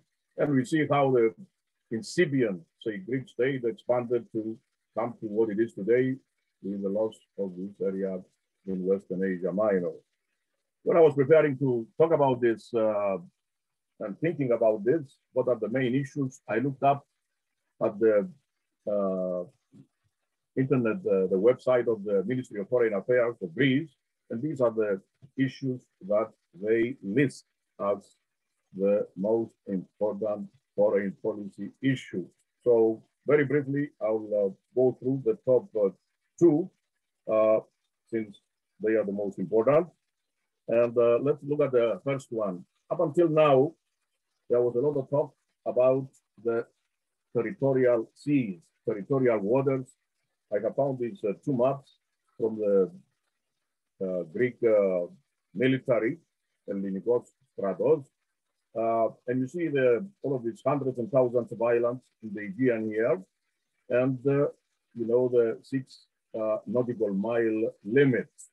On the second side over here, we have the same information if Greece was going to extend that to 12 nautical miles, like most countries in the world. And of course, this is at the crux of the problems with Turkey. Today's problems with Turkey, which, by the way, go back to the 1950s, although Greece and Turkey joined the NATO back then, the tensions continued, and the main emphasis difference was on this Aegean area. The whole problem, however, must be placed in a context, and today's world, following the United Nations Conference on the Law of the Sea, the talk shifted from the territorial seas to exclusive economic zones, as they are called, AOZ in Greek. And here is the picture, the map, if we are going to apply this to Greece. This is the Greek exclusive economic zone. Here is the Turkish point of view, and you see how things get complicated. here is my native Cyprus, and you see how the Turks, view this. It is a completely different from what everybody else would think. Before I go to the next topic, I would also like to bring up some information regarding another current topic in this relation with Turkey. All of these refugees that they have been sending, fleeing the wars in Syria, in Afghanistan, all of these turbulent places in the Middle East.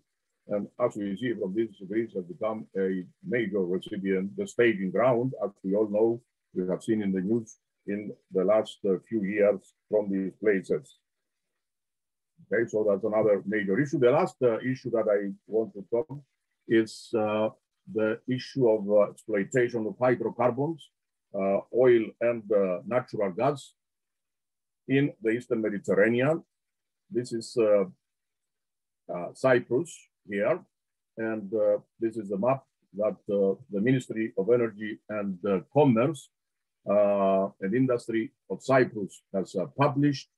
The Cypriots started ahead of Greece in this respect much earlier on, and they were very aggressive. We are to the point now where, exploitation is about to start down here in the Aphrodite natural gas field, as it is called. It is estimated that it has about 4.1 trillion cubic feet to be produced. And also in block 6, we also have, here is, the numbers, here is 6, and that is the Calypso field, as they named it, which provides actually an extension of the Zohr field in Egypt, further south, and of course to the east, southeast with Israel. Another one is in 2019, block 10 here. Here is 9, 10. It's the Blogos field, they call it, where they calculate that there are about 5 to 8 trillion cubic feet of natural gas. And there has been all kinds of, talks, memoranda of understanding, all kinds of things regarding how to get this oil out from this Levantine area, they call it right here, southeast of Cyprus. You see the Israeli fields here, Tamar, in particular, one of the biggest ones. Here is Aphrodite, Cyprus, Zohr in Egypt, and Leviathan, all of these other ones. So the point is that they constructed pipeline here in Cyprus, all the way to Crete and Greece and beyond. We'll see how much of all of these things are going to come to pass. The Turks are very active in the area. This past year, a lot of exploration by them, a lot of tensions with Greece.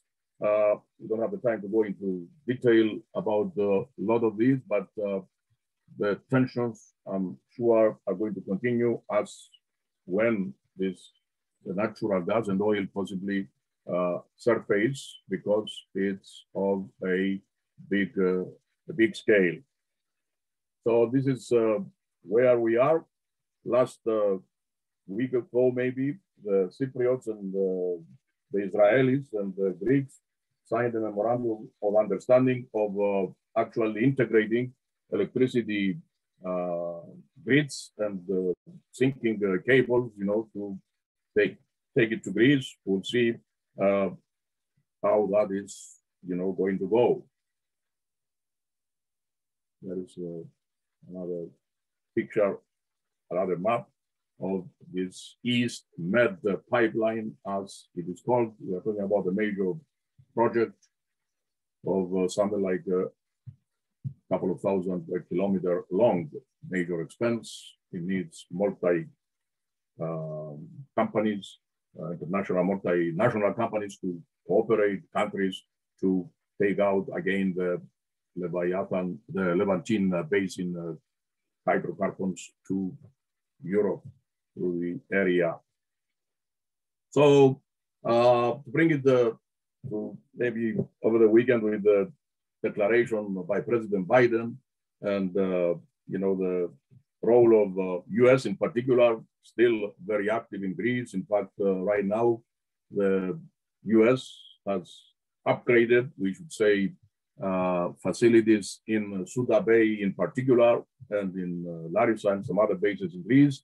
The same thing that happened with the War of Independence, when the big powers at the time, the British, the French, the Russians, were involved in bringing about, the modern state of Greece. We have the big powers still involved in this part of the world, and they are going to be more so involved in these power struggles between Greece and Turkey, especially when it comes to this all-important natural gas, hydrocarbons that have been found in the area. We hope that Greece and Cyprus together, maybe they will forge this stronger position, because having the justice on your side, as the Greeks have found out so many times, is not enough in any time in today's world, with the power structure and the converging interests in this region of the world.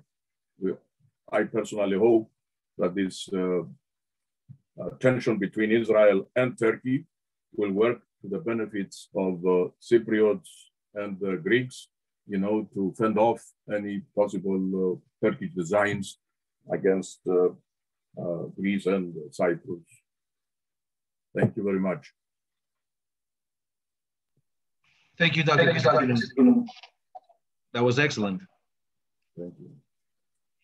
Next, we have a short video presentation put together by the Goyans here at Akron Annunciation, who will share with us why and what Greek independence means to them, why it's important to them, and why they are proud of their heritage.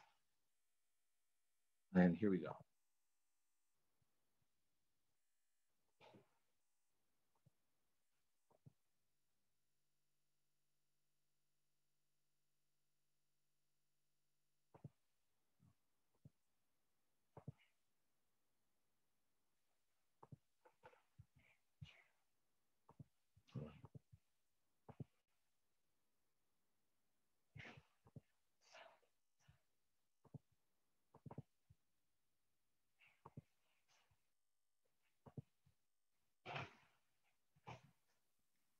Χαίρετε. My name is Katerina Tsaroucha, and I love my culture. It makes me proud to not only be part of, but to take part in my heritage. I am proud to be a Greek American, knowing that my ancestors have fought for all of Greece, all of us, and for our future, even if that meant theirs was taken away. Όταν ακούω 25 Μαρτίου, σκέφτομαι ελευθερία, δημοκρατία και θυσία. Νιώθω πάρα πολύ περήφανη για τους αγωνιστές του 21, γιατί χωρίς τις ενεργειές και το πάθος τους δεν θα υπήρχε ούτε Ελλάδα ούτε ελληνισμός. Άρα δεν θα γνώριζα την ελληνική μου καταγωγή και την εθνικότητά μου και δεν θα βρισκόμουν εδώ μπροστά σας σήμερα. Γι' αυτό δεν πρέπει ποτέ να ξεχάσουμε τις ρίζες μας. Hello, I'm Dean Williams. Zito Frindon, a long live freedom. The 200th anniversary of Greek independence from the Ottoman Turks reminds us that freedom is never guaranteed. In fact, throughout history, most people have lived under some sort of dictatorship. As an American of Greek descent, I'm proud of my Hellenic heritage, which is inspired by the democracy we enjoy today. My grandparents and great-grandparents came to the United States for its great opportunities. I am grateful for my grandparents who had the courage to come to America while maintaining their love for Orthodoxy and our Greek culture.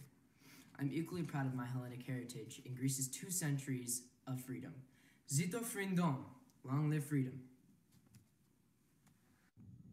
Pharmakitis, what kind of name is that? We've all been asked this question, and I can proudly say it's Greek. Why am I proud? There's many reasons. To start, there's my Orthodox religion, where at a young age I was baptized in the church, and through Sunday school I was taught about the sacraments and our Orthodox faith. I was forced to go to Greek school by my parents because they were forced to as well. However, I'm glad that I did because I learned about traditions, customs, and the Greek language. And lastly, I'm proud of my Greek family. Family to Greeks is deeper than blood. It's a sense of community and pride in our ancestry, which brings us all together. We rejoice in each other's victories and accomplishments as a sense of heritage. Being Greek to me is summed up by one word, philotimo, a concept of honor, integrity, pride, and courage. Γεια σου. Με λένε Διονύση Τσιραμπίδης και είμαι από το Cleveland, Ohio. Καλύτερα μιας ώρας ελεύθερη ζωή παρά 40 χρόνια σκλαβιά και φυλακή. It is better to have 1 hour freedom than 40 years of slavery in prison. Growing up in the Greek culture and attending Greek school, these words are ingrained in me as a reminder of what our ancestors endured. However, it never really meant much to me. It was always just, memorize this for your Greek school play. I am a second-generation Pondian Greek American. I have been involved in the Pondian Youth Federation, which has taught me about a dark period in Greek history. And this history will serve me well because it grounds me and makes me grateful for all the things that I have. My grandparents were orphan children surviving what is known as the world's first modern genocide. Their parents were killed during the Greek genocide because they lived in Pondos and Smyrna as Christians and were persecuted for their different beliefs. My grandparents went from Ottoman Turkey to Greece as part of a population exchange and then started over again in mainland Greece and then again when they began their lives in Akron and Cleveland, Ohio. Τι εννοεί η μέρα της ελευθεριάς για μένα με λίγα λόγια είναι όταν μια γυναίκα στο χωριό του παππού μου, Πουργός Ηλίας, μου είπε αυτό. Οι Πόντοι είναι 2 φορές Έλληνες, γιατί τελεπορήθηκαν 2 φορές. Οι πρόγονείς μου άνοιξαν το δρόμο για τη ζωή μου να είναι καλύτερη από τη δική τους. Και τότε δεν θα πάρω την ελευθερία και τις ευκαιρίες μου ως δεδομένο. Ευχαριστώ. My name is Alexia Konstantinopoulos, and I'm from Akron, Ohio. I'm proud to be Greek because it has not only led me to my faith, but to a community. Being raised Greek has taught me respect, discipline, work ethic, and ambition. Seeing how my yas and papus all came from Greece and made a life for themselves has taught me that I should make a legacy for myself. I'm proud to be Greek American because it has allowed me to embrace my culture while also taking advantage of the amazing opportunities America has to offer. I'm proud to be from a beautiful country like Greece, but also very grateful for the amazing opportunities America has. Hello, everyone. With the Bicentennial of Greek independence approaching, we look back at our past and those who gave us our freedom. Their will to fight not just for themselves and their families, but for the future Greek generations make me truly proud and honored to call myself a Greek. Being raised by Greek parents and grandparents, I've learned so much about our traditions and culture. As well as my family, the whole community and citizens who make up our parish taught me many valuable lessons as well. These are the lessons they learned from their ancestors, and their ancestors learned from the ones who came before them, the ones who fought for our ability to celebrate our wonderful heritage with events like festivals and social gatherings. So if my closest friends are Greek, and our Greek roots are responsible, I once again honor and appreciate those who fought for our freedom and thank them and their descendants for giving me the privilege and joy of being Greek. I won't soon forget what you have done for me, and I hope to someday raise my own children with the same honor and pride that you all lived your lives with. Thank you. Hi, my name is Sophia Kitridimas, and I'm proud to be Greek for many reasons. One reason why I'm proud to be Greek is because it gives me a strong sense of faith and family in my daily life. Another reason why I'm so proud to be Greek is because of Greece's historical and cultural significance in today's world. I feel like every year my teachers in school have brought up Greece in one way or another, whether it was literature, architecture, democracy, or more, and it's pretty cool to be able to tell people that you're Greek. 200 years ago, the Greeks established their independence from the Turks after many centuries under their rule. And as a Greek American in the 21st century, I can proudly say I feel a great amount of pride knowing that my ancestors were dedicated, strong-willed, and overall courageous people that were able to fight for their freedom. March 25th is a day I hold dear in my heart because it's the day that has allowed me to indulge in my culture, and it has afforded me the opportunity to build long-lasting relationships with others in the Greek community. I feel inexplicably fortunate to have grown up with the people that I will keep in touch with for the rest of my life, among other things. I truly don't know where or who I would be if I didn't have this amazing foundation in my life. I have had and will always have a deep adoration for my culture and the people within it. Zito y Elas. As we celebrate the Bicentennial of March 25th, we honor those in our culture who sacrificed everything for Greek independence. Their perseverance and dedication have allowed a heritage so strong to not merely exist, but to flourish over the past 2 centuries. Growing up in a Greek community, I was immersed in many aspects of the heritage, including the language, faith, and other traditions. I am forever grateful to my ancestors for preserving the Greek culture and thus creating circumstances conducive for incredible opportunities like Greek dancing and Goy events that give me a sense of family and unconditional belonging. With these aspects of the culture, among others, I feel an inherent connection to the people with whom I share a Greek background, as I am forever thankful for the memories and lifelong relationships that I've established. I am beyond proud to be Greek. Γεια σας. My name is Panos Tsarouchas, and I am proud to be Greek because it gives me pride and courage. Knowing that such a small country defeated a country that was occupying it for hundreds of years is truly inspiring. I wake up every morning embracing my culture and knowing there's nothing that will stand in between it. Είμαι περήφανος για την εθνικότητά μου που δίνει δύναμη και θάρρος. Με αυτή τη δύναμη και θάρρος, κάθε μέρα κάνω όσο μπορώ να τιμήσω τους προγόνους μου για τις θυσίες και τα κατορθώματά τους. Θέλω να μεταδίδω την ελληνική ιστορία, παράδοση και γλώσσα στα παιδιά μας για να ζήσει ο ελληνισμός για πάντα. Ευχαριστώ.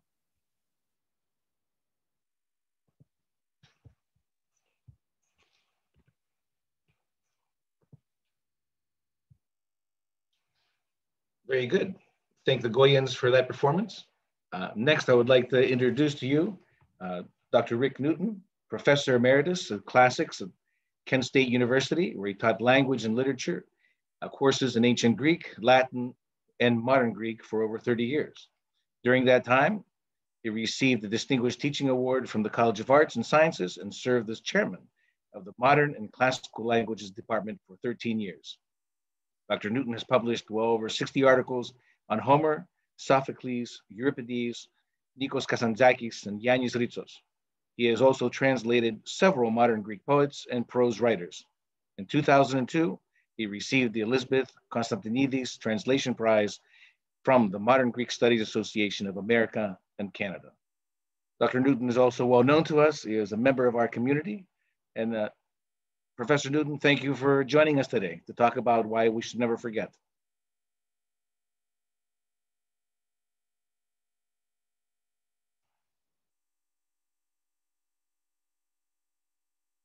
Is Dr. Newton with us?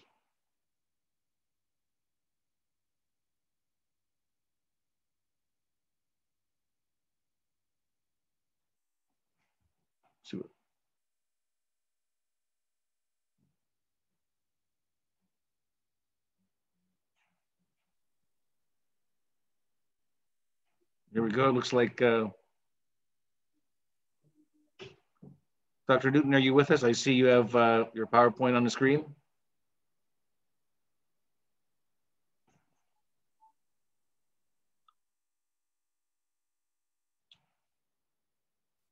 Okay, how's that? There we go. Dr. Newton, thank you. And thank you for being here today. And I see Dr. Evangeline Newton there with you, giving you some instruction. Tell him to unmute himself. And you may have muted yourself, Dr. Newton.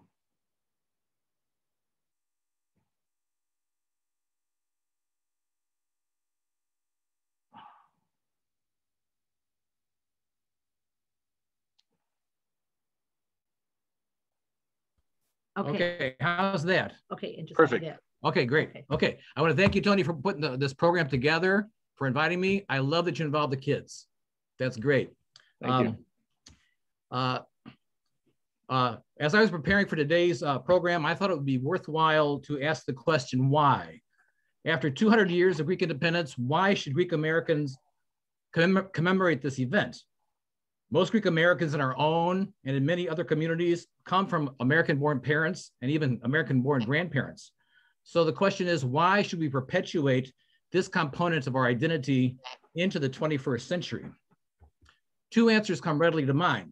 The first one is pretty obvious: nostalgia and family memories. As children, at our parents' insistence, as we just heard from some of the kids, we would don fustaneles, Amalia costumes, and then we would carry flags, march on the church hall stage, and recite poems about shaking off the Turkish yoke.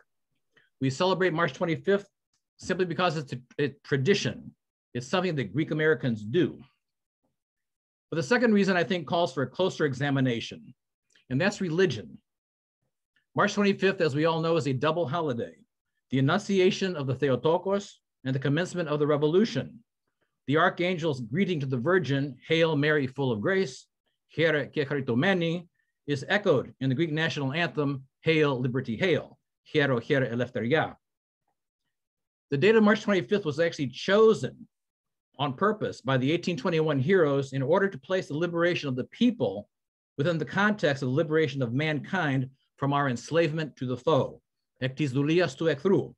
This is the hymn we actually sang just last Sunday, the Sunday of Orthodoxy. In this way, the Greeks managed to universalize their individual struggle and their victory into a feast for all of mankind. This is why the Greek flag displays the cross. Patriotism and faith are literally interwoven. This is the legacy that holds implications for us today. I think it compels us to think beyond family tradition, beyond national pride, beyond just what we do, and connect with humanity as a whole. For historians, one of the most impressive features of the 1821 movement is this. After the Greeks emerged from 400 years of Ottoman subjugation, they were still Orthodox Christians. In his book, The Great Church in Captivity, Byzantine historian Sir Stephen Runciman examines the steadfast refusal of the Byzantines during these years to appeal to the West for help. And by West, he means the Roman Catholic Church. To accept this aid came with strings attached, which the Byzantines rejected. To accept Western support would mean three things in particular, and I've got them here in bullets. First, it would require the adoption of the Filioque, a Latin insertion into the Nicene Creed that was put there by the Roman Church in the year 589. Second, it would require acknowledgement of the primacy of the Pope in matters of both doctrine and administration. These differences resulted in the Great Schism of 1054, a rift between the Eastern and Western Church that is yet to be mended. Third, it would require the sanctioning of the sacking of Constantinople by the Crusaders in the year 1204. This attack, besides desecrating many sacred sites in that city, also brought about the deposition of most Orthodox bishops throughout the entire Middle East. This was a violation of the Orthodox doctrine of apostolic succession, which we also confess in the Creed. Rather than abandon their core beliefs, the Byzantines opted to bear up under the Turkish yoke. But this came at a price. The Greeks were given derogatory Turkish names. A Greek was called a rayas, a slave, and a yaur, an infidel. The term yaur was so commonplace, in fact, that the Philhellene poet Lord Byron wrote a poem titled the yaur. He didn't even translate the infidel. The Byzantines, despite their second and third class status under the Ottomans, stood their ground, and they said, I would rather wear the fez of the Turk than the mitre of the Pope. Kalio sariki turkiko paratia. So for 400 years, the Greeks held tight onto their roots. The modern poet Yanis Ritsos says this about roots. The roots don't show, and yet you know it's to them that the tree clings. Irises tenferonde, kiomos toxeris, saftes kratiete to dendro. The poem's main verb is kratiete, to cling, persevere, hold tight. The independence movement of 1821 came about after centuries of clinging to roots. But what exactly are these roots? When we say the word Greek, our minds turn to the high culture of classical antiquity. English poet Percy Bysshe Shelley proclaimed in 1820, we are all Greeks. Our laws, our literature, our religion, our arts have their roots in Greece. To say Greece, even to an Englishman, is to conjure up an image of wise old men in tunics discussing philosophy and founding democracy. But that was the ancient past, the glory that was Greece. The modern story is not nearly so elevated. Long before the Ottomans came the Romans.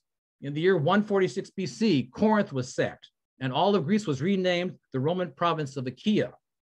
The Venetians came in the 12th and 13th centuries. Then came the Ottomans, 1453. In the 20th century, the Young Turks came onto the scene with Ataturk and his protracted program of ethnic cleansing of non-Muslims. The genocide of the Armenians came first in 1916. The Greeks of the Black Sea, the Pontus, followed. The climax occurred in 1922, the destruction of Smyrna, Smyrni, and the loss of all of Asia Minor. This debacle is known as the Great Catastrophe, η Μεγάλη Καταστροφή. Then in 1941 came occupation by the Nazis and the Great Starvation, η Μεγάλη Πείνα. In 1974, half of Greek Cyprus fell into Turkish hands when the military dictatorship of Papadopoulos collapsed. This is just a partial list of the many periods of Greek history. And I think it's little wonder that once Greek lyricist gives this summary: Greece, O Greece, you live 1 year in peace and 30 in the fire. Anna chronos isirini, ke 30 στη φωτιά. Most recently, in 2019, we saw the great Church of the Holy Wisdom, Hagia Sophia, converted back into a mosque. Ritsos apostrophizes his homeland. So many enslavements, tos esclavies. What freedom have you won for me? You speak of no victories. You've got me chatting with sparrows. Sparrows, the commonest, the drabbest of birds, not the soaring double-headed eagle of the Byzantine Empire. So Greece may be the birthplace of democracy, but she's gone through centuries in which she was not allowed to enjoy it. In another poem, Ritsos describes village women on the island of Milos, and they lament. At times our overlords were bad, at times worse, always worse. This is a very humble story. And these hard times, I would posit, stand side by side with the glory that was Greece. This history, too, is part of the intricate root system of the Greek tree. The most glowing example of this impact was manifested in 1965, when our own Archbishop of North and South America, Iacovos of blessed memory, marched in Selma, Alabama, with Martin Luther King in support of civil rights. Iacovos appeared with King on the cover of Life magazine with the caption, Historic Turning Point. Iacovos was born in 1911 on the Turkish island of Imbros in the northeast Aegean Sea. He was a Ragyas, a non-Muslim subject of the Ottoman Empire. Here is how he describes his decision to march, and I've transcribed this statement from a voice recording of his. He says, unlike most of you, I was not born in the United States to enjoy democracy. I came here from Turkey, where I was a third category citizen. So when Martin Luther King Jr. had his walk to the courthouse of Selma, I decided to join him. And I said, this is my time to take revenge against all those who oppress people. Upon my return, someone called me prodoti, traitor. Some others that I should be ashamed of what I had done. Some that I'm not an American. Some that I'm not a Christian. I know that civil rights and human rights continue to be the most thorny social issue in our nation. But I will stand for both rights, civil and human, for as long as I live. I feel that this is a Christian duty, the duty of a man who was born as a slave. The date of the article, March 26, 1965, one day after the 144th anniversary of 1821. Iacovos clung to his roots and he connected with humanity. When victims of oppression overthrow their persecutors, they have a choice. Either they can identify a new victim to oppress and they can perpetuate the dark side of human history, or they can vow to put an end to all oppression and strive to end injustice. Iacovos chose the latter, even though he knew he would incur the criticism of his own compatriots. Writing some 25 years later, the Greek-American sociologist Charles Moscus wrote, the Archbishop's actions on civil rights were far in advance of the majority of his flock. Like the heroes of 1821 who made their personal liberation day a universal celebration of freedom, Iacovos took his individual story of oppression and universalized that into a lifelong commitment to oppose oppression in all its forms. He took the negative of his experience and reversed it into a positive and even into a virtue, even though his stance came at a price. This thought is encapsulated in another poem by Ritsos. Black on its other side is white. It is your job to reverse it. To mavro aptalo tu meros asproine, dikisu dulia nato adistrepsis. The story of modern Greece is not such a humble one after all. I think that its roots run as deep as those of the Golden Age of Pericles. In varying degrees, the Roman Greeks, the Venetian Greeks, the Byzantine Greeks, the Ottoman Greeks, and the modern Greeks have all lived persecution firsthand. They resisted and they overcame. When they did, they emerged more deeply connected to their value system. This explains, I think, why during the Nazi Holocaust, the Greeks gave shelter to their Jewish neighbors and saved thousands from deportation to the concentration camps. This philanthropy came with the risk of their own execution by German firing squads. It also explains why Greece is always the first country to send humanitarian aid to who? Turkey, when severe earthquakes strike that country. It explains why in this century, the small islands of Mytilene and Samos, to name just two, still take in Syrian refugees, despite the damage these actions wreak on their own economy and on their tourist trade. In 2016, the people of Mytilene were actually nominated for the Nobel Peace Prize. The Greeks, in short, know what it means to be forced to leave one's homeland. Their prolonged personal experience has expanded their capacity for empathy and their ability to connect with others, regardless of their religion or nationality. Their story has opened them up. Aniksan and Sananthropy. So to answer my question, why should we remember this day? I would say this. To do so is to renew our commitment to a dual legacy, the legacy of the ancient high cultural achievement and the modern, steadfast, and defiant resolution to cling to roots that espouse the higher and universal truths. When we sing Hail, Liberty, Hail, Hero, Hero, Lefteria, we give utterance to this commitment. Thank you. Chronimas Pola. Thank you, Dr. Newton. That was terrific. Thank you very, very much. I love your tie, by the way. Evangeline for Christmas. Next, I would like to introduce to us our last speaker, all the way from Kalamata, Greece. We would like to welcome Dr. Nikolaos Zacharias, Dean of the School of Humanities and Cultural Studies at the University of Peloponnese and Professor of History, Archaeology, and Cultural Resources Management, and Director of the Laboratory of Archaeometry. He is the author of over 15 books and book chapters, has co-authored 120 scientific communications. He is the editor in Archaeometry for the Mediterranean Archaeology and Archaeometry Journal, chaired 6 international symposia, and has participated at 25 national and EU, European Union funded research program. Dr. Zacharias has presented 175 papers at international symposia and has a total of 775 citations in peer-reviewed journals. Dr. Zacharias, welcome to the program, and thank you very much for joining us. Good evening from Kalamata, Greece, and I really thank you, Mr. Tsarouchas, for the kind invitation. I'm really honored to be with you on especially these days of the bicentennial celebrations. Well, it's wonderful to have you here, and thank you for joining us. I know with the time difference, but I know you and your staff have been heavily involved in your project, the Kalamata 1821 project, Roads of Freedom. Yes. This is what I would like to present you, but please allow me to share my screen. Yes, Dr. Newton, you may have to stop sharing so that... Okay. Here comes my assistant. See the red button there? There you go. Stop sharing at the top. Which one? Go to the top. You'll see the bar there. Yeah, I see the bar. Here, you want here. Annotate? No. No. What do I want to get out of here? Go to the top of your bar and there's a little tab. There's a green tab and a red tab, and it'll say stop sharing. Okay. Stop video. I don't know. Here, you want to sit down? You have to move your cursor up a little bit higher. There you go. See, this is not Dr. Newton's strong suit. This is the technology. Okay, did we stop? Yeah. I think you have. Yeah, okay, good.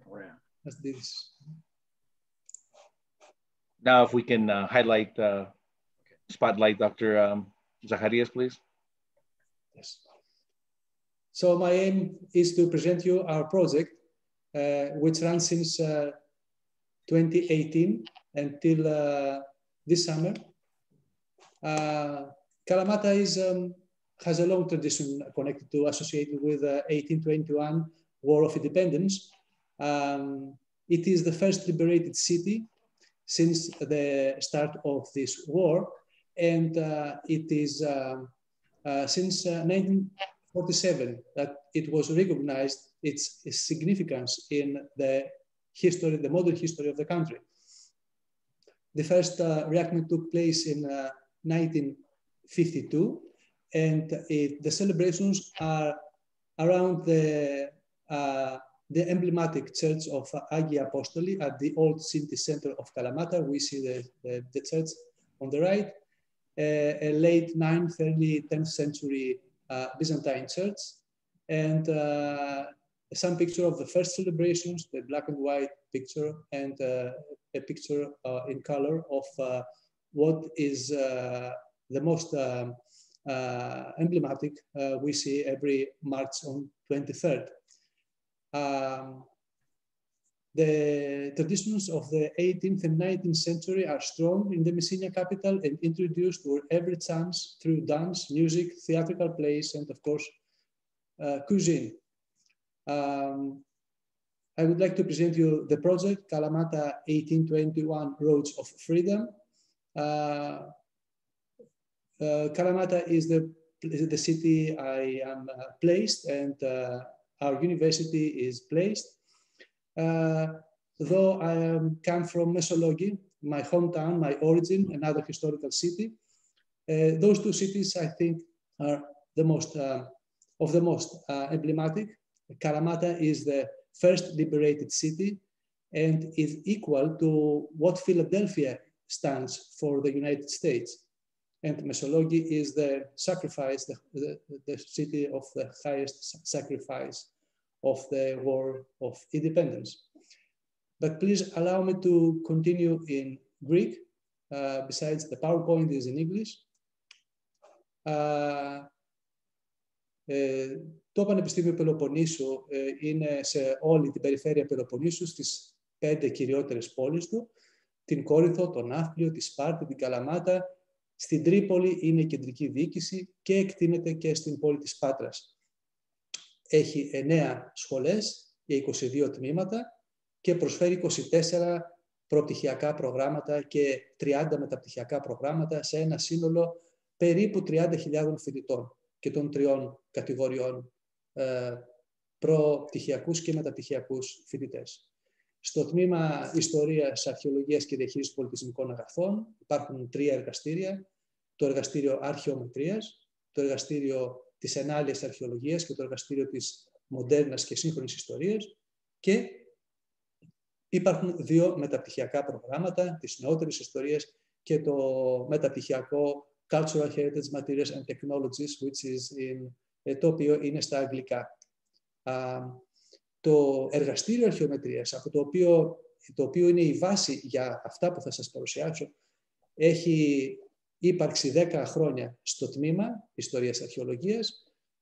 Βλέπουμε τα μέλη της ομάδας, της ερευνητικής ομάδας, και ειδικεύεται στις αναλύσεις αρχαιολογικών υλικών, στις απόλυτες χρονολογήσεις, στην ανασύνθεση του παλαιοπεριβάλλοντος και σε ψηφιακές εφαρμογές. Βλέπουμε τον εξοπλισμό και μερικά προγράμματα στα οποία έχει συμμετάσχει το πρόγραμμα ή έχει συντονίσει. Επάνω δεξιά, ίσως είναι το πιο πρόσφατο και από τα πιο αναγνωρίσιμα, είναι στα πλαίσια της αναστήλωσης του Παναγίου Τάφου στα Ιεροσόλυμα, που το εργαστήριό μας έκανε τις χρονολογήσεις του μνημείου και δημοσίευσε τις ηλικίες του μνημείου πριν από 1,5 χρόνο περίπου. Το εργαστήριο έχει το αγγλόφωνο μεταπτυχιακό πρόγραμμα Caltech, το οποίο λειτουργεί από το 2015 και είναι από τα πρώτα στη χώρα που ξεκίνησαν στα αγγλικά. Μέχρι τώρα έχει εκπαιδεύσει 58 μεταπτυχιακούς φοιτητές και έχει παράξει μεγάλο αριθμό ερευνητικών εργασιών. Γιατί Καλαμάτα 1821? Γιατί ξεκινήσαμε αυτή την περιπέτεια, την πολύ ενδιαφέρουσα περιπέτεια, πριν από 3 χρόνια. Και συγκεκριμένα τον Δεκέμβριο του 2017 υποβάλαμε μια ευρωπαϊκή πρόταση για χρηματοδότηση, ώστε να μπορέσουμε να υλοποιήσουμε το 2021 δράσεις που αφορούν τους εορτασμούς της 100ετηρίδος.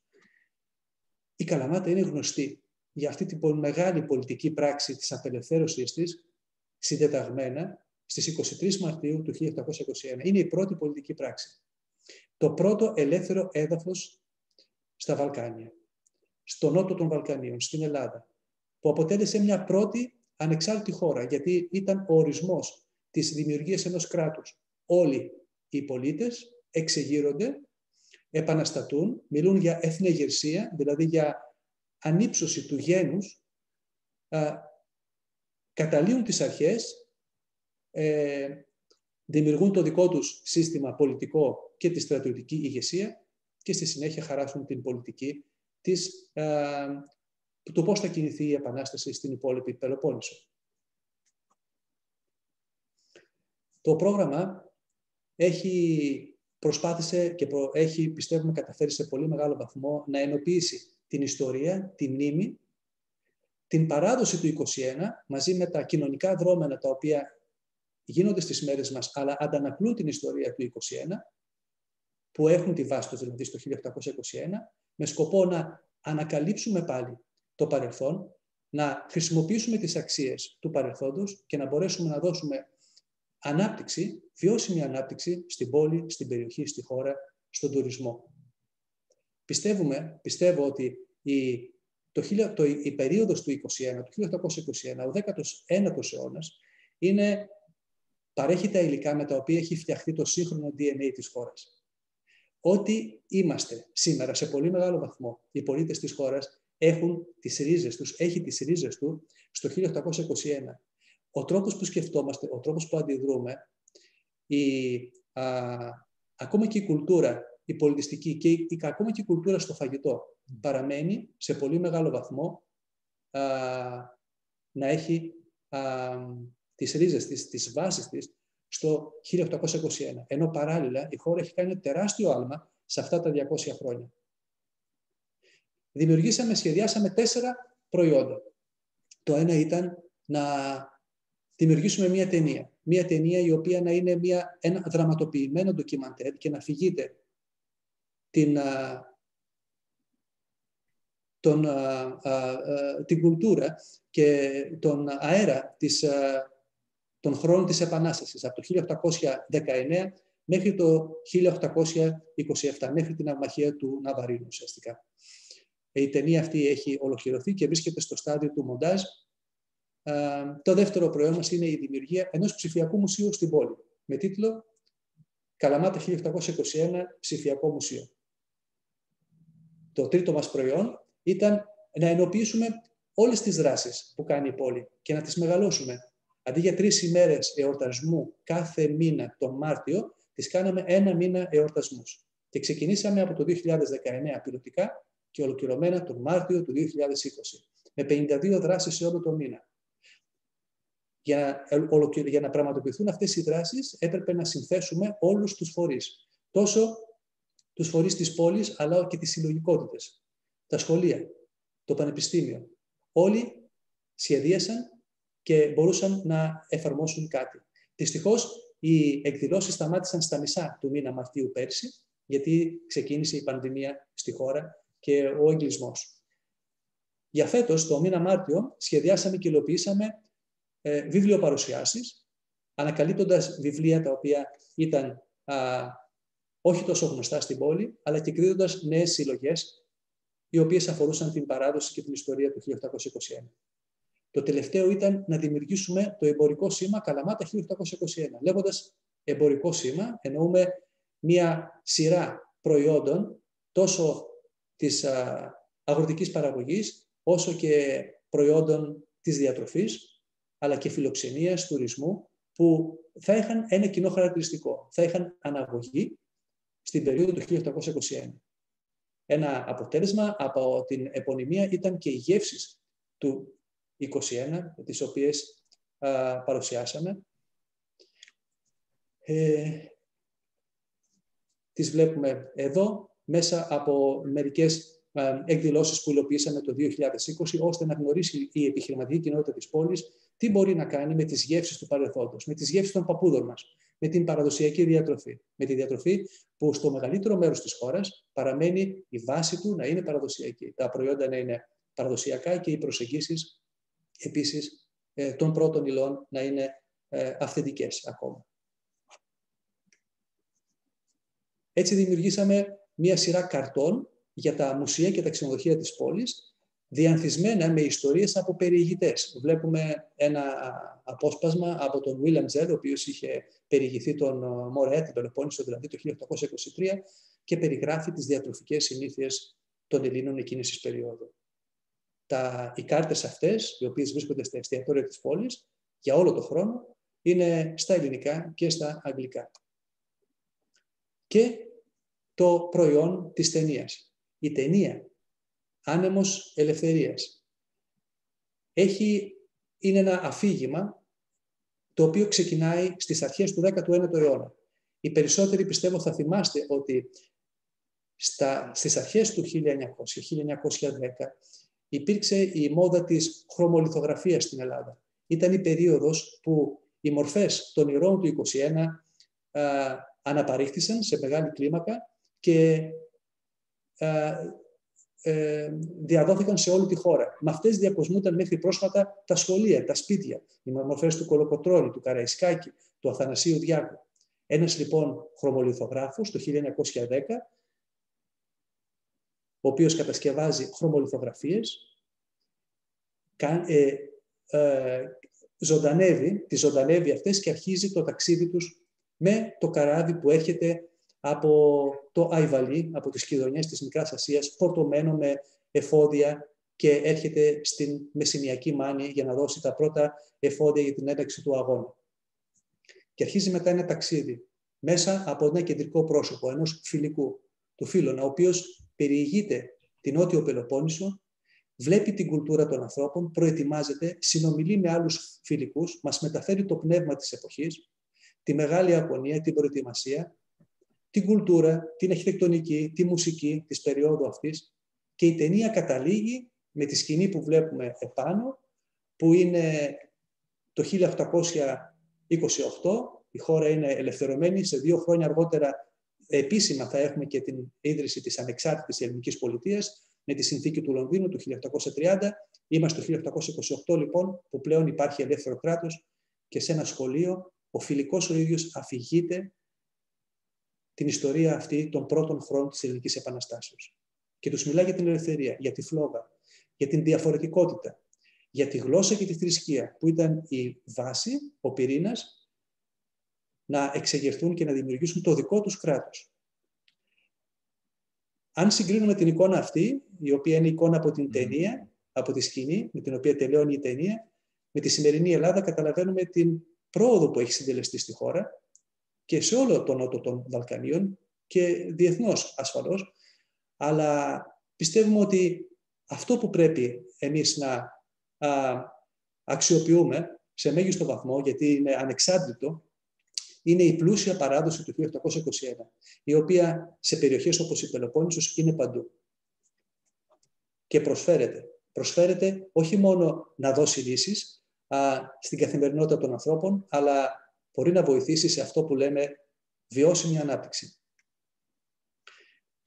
Και το άλλο προϊόν που σχεδιάσαμε και υλοποιήσαμε είναι το Ψηφιακό Μουσείο Καλαμάτα 1821, το οποίο άνοιξε τις πύλες του τον Οκτώβριο του περασμένου έτους, τον Οκτώβριο του 20, το οποίο είναι εμβληματικό για την πόλη της Καλαμάτας.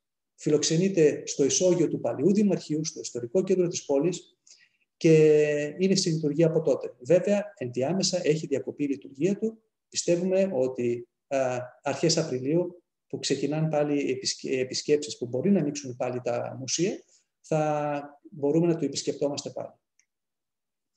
Αυτό είναι το εσωτερικό του μουσείου, το οποίο αποτελείται από 3 βίντεο-οθόνες, οι οποίες ενημερώνουν το κοινό για τα σημεία ενδιαφέροντος στην πόλη, που αφορούν εκδηλώσεις οι οποίες σχετίζονται με το 19ο αιώνα. Μία οθόνη επίσης, η οποία έχει αποσπάσματα συνεντεύξεων για την ιστορία της πόλης το 1821, και 2 διαδραστικές τράπεζες, η άλλη είναι στην επόμενη γωνία, οι οποίες έχουν 3 ιστορίες παιχνίδια. Είναι διαδραστικές και με αυτές μπορείς να βρεις την αντανάκληση των ιστοριών, την αντανάκληση της πόλης όσον αφορά το 1821. Τα κτίρια, τα οποία έχουν μνήμη, ή τις μορφές των ηρώων που παραπέμπουν σε συγκεκριμένα σημεία της πόλης. Είναι ένα παιχνίδι, το παιχνίδι του κρυμμένου θησαυρού, το παιχνίδι της ιστορίας της πόλης. Γιατί πόλεις όπως η Καλαμάτα μπορούν να στηρίζουν τον τουρισμό τους, εκτός από τη μνήμη τους, μπορούν να στηρίζουν τον τουρισμό τους και την οικονομία σε μεγάλο βαθμό σε αυτή την πολύ πλούσια παράδοση του 1821. Είναι ένα σημείο αναφοράς το ψηφιακό μουσείο, το οποίο διανθίζεται από αυτόν τον εμβληματικό πίνακα του Δημητρίου Δράκου, που δείχνει την απελευθέρωση της Καλαμάτας στις 23 του Μάρτιου του 1821, μπροστά από τους Αγίους Αποστόλους. Και μια συλλογή αυθεντικών κοιμηλίων, αυθεντικών όπλων, τα οποία παραχωρήθηκαν από την Αρχαιολογική Υπηρεσία Μεσσηνίας του Υπουργείου Πολιτισμού. Αυτά. Θα ήθελα να κλείσουμε με μια μικρή παρουσίαση του τρέιλερ, του επίσημου τρέιλερ, το οποίο είναι σε λειτουργία από χθες. Εμείς, ετρείς γενναίε, υποσχόμεθα με τη δύναμη των ρηθέντων φοβερών όρκων να βασιλεύει στο εξής στα σώματά μας μία ψυχή, μία σύμπνοια, μία θέλησης για το γενικό συμφέρον της πατρίδος μας, Ελλάδος.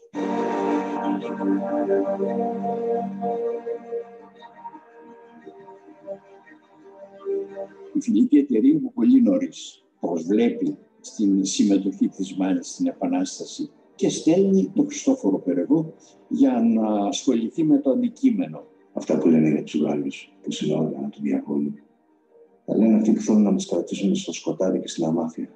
Δεν προκόβει ο άνθρωπος χωρίς την ελευθερία.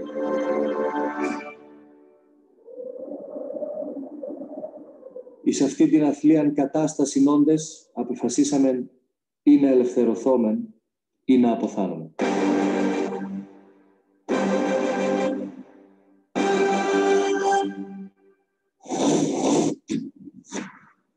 Σε αυτή την ιστορία διαλαμβάνονται για τον αναγνώστη πράξεις και κατορθώματα, τα οποία όσοι δεν είδαν θα τα πιστεύουν ως αλόκοτα και φανταστικά. Αλλά εγώ δεν παραξενεύομαι, διότι ήμουν ο ίδιος αυτόπτης στη σπουδαιότερα στιγμή του γέννους.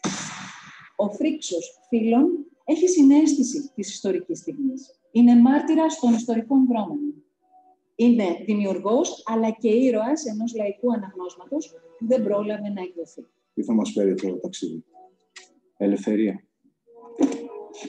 Τύπωναν βιβλία τα οποία διοχετεύονταν στην Ανατολή, τόσο στη Βενετοκρατούμενη όσο και στην Οθωμανική κυριαρχία.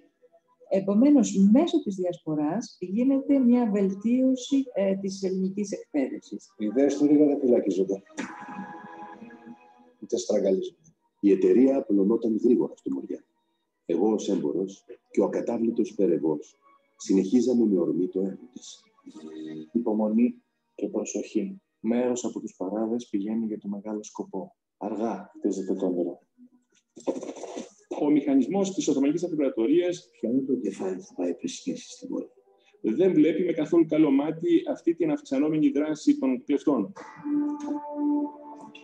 Πώς διάλογο βρέθηκε το παρούτο εδώ? Άσχε βράχη, να πάει από νησιά. Η Ελληνική Επανάσταση είναι ένα πολύ μεγάλο θαύμα, αλλά παράλληλα και μια αποτυχία, γιατί ένα πολύ μεγάλο κομμάτι αυτών των ανθρώπων παραμένει υπόδουλο. Αλφα, νι, ταφ, όμικρον, νι, Λοντών. Ο Θεόδωρος Κολοκοτρώνης οδεύει πλέον προς την Λεωνίδιο μάχη, μία μάχη η οποία οδηγεί με μαθηματική ακρίβεια στην θυσία. Να προσπαθήσετε να συνάξετε παλικάρια, άρματα, μπαρούτι, βόλια. Αν λοιπόν, φίλτατέ μου Κολοκοτρώνη, εναγκαλιστείτε την Ομόνια, να είστε βέβαιοι ότι με τη βοήθεια του προστάτη της δικαιοσύνης θέλετε στεφανώσει τα σκεφαλά σας με τους αμαράντους στεφάνους της δόξας.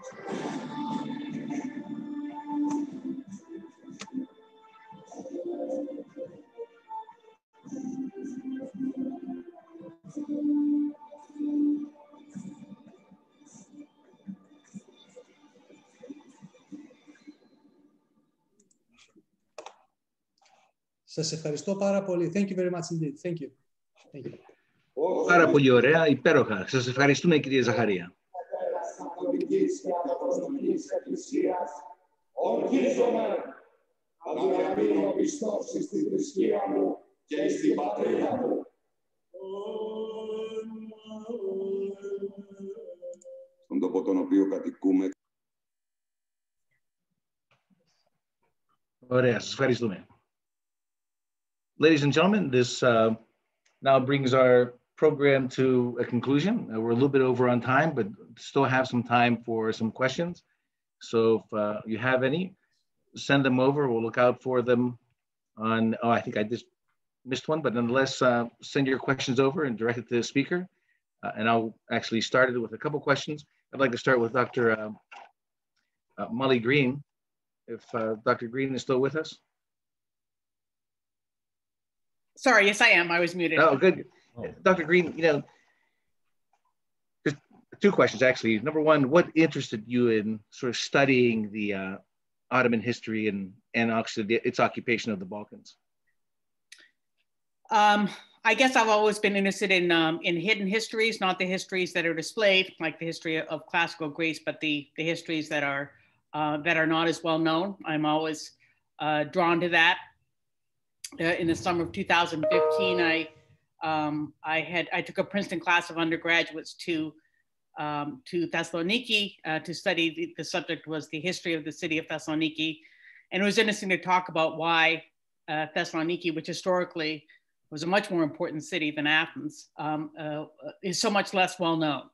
Right, a lot of people in the U.S. don't even know that Thessaloniki exists. So I'm always interested in the history that is less on display. And then I am fascinated by how extremely complex and international the Greek world was under the Ottomans. I always tell my students, you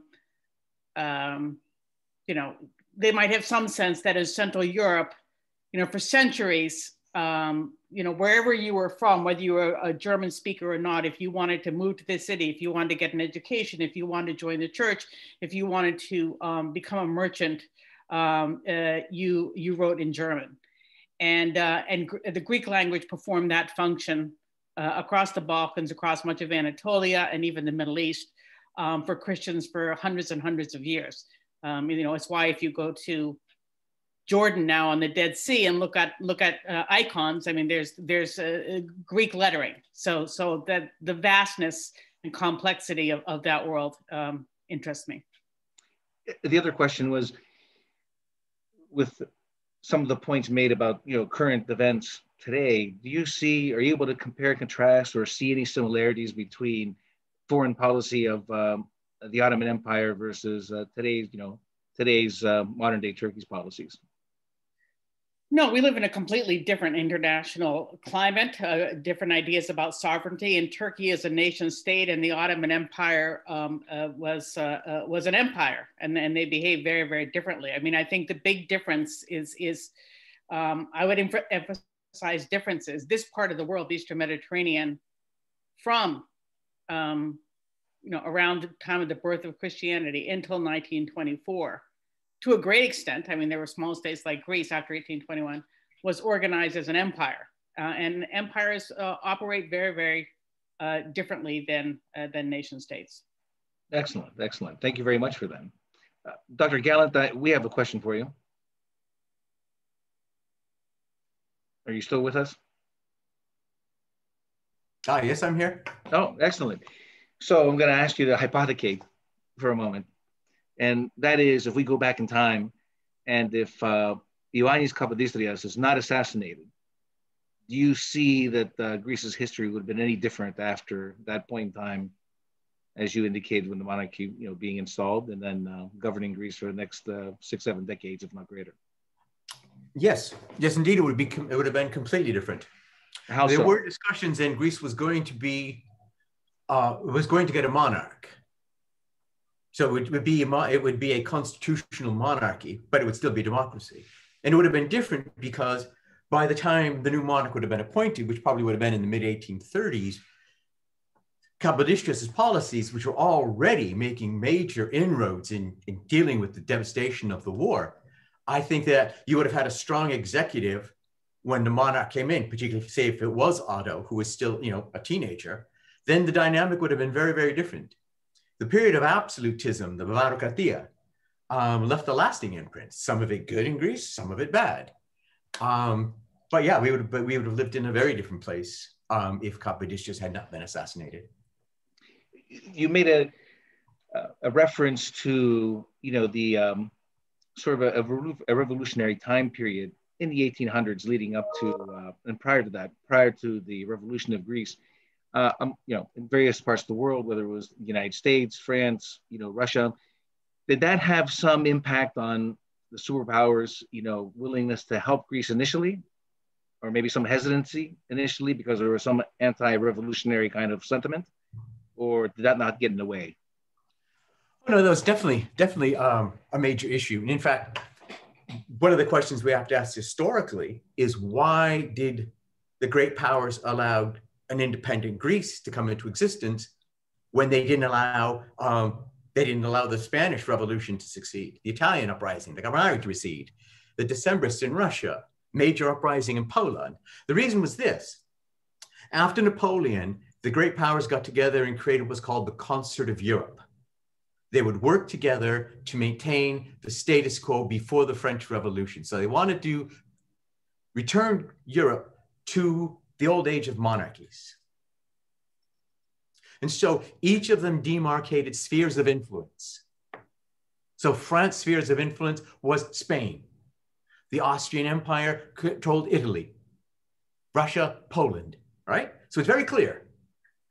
But who has a vested interest in Greece? Who is Greece's vested interest? They all claimed it.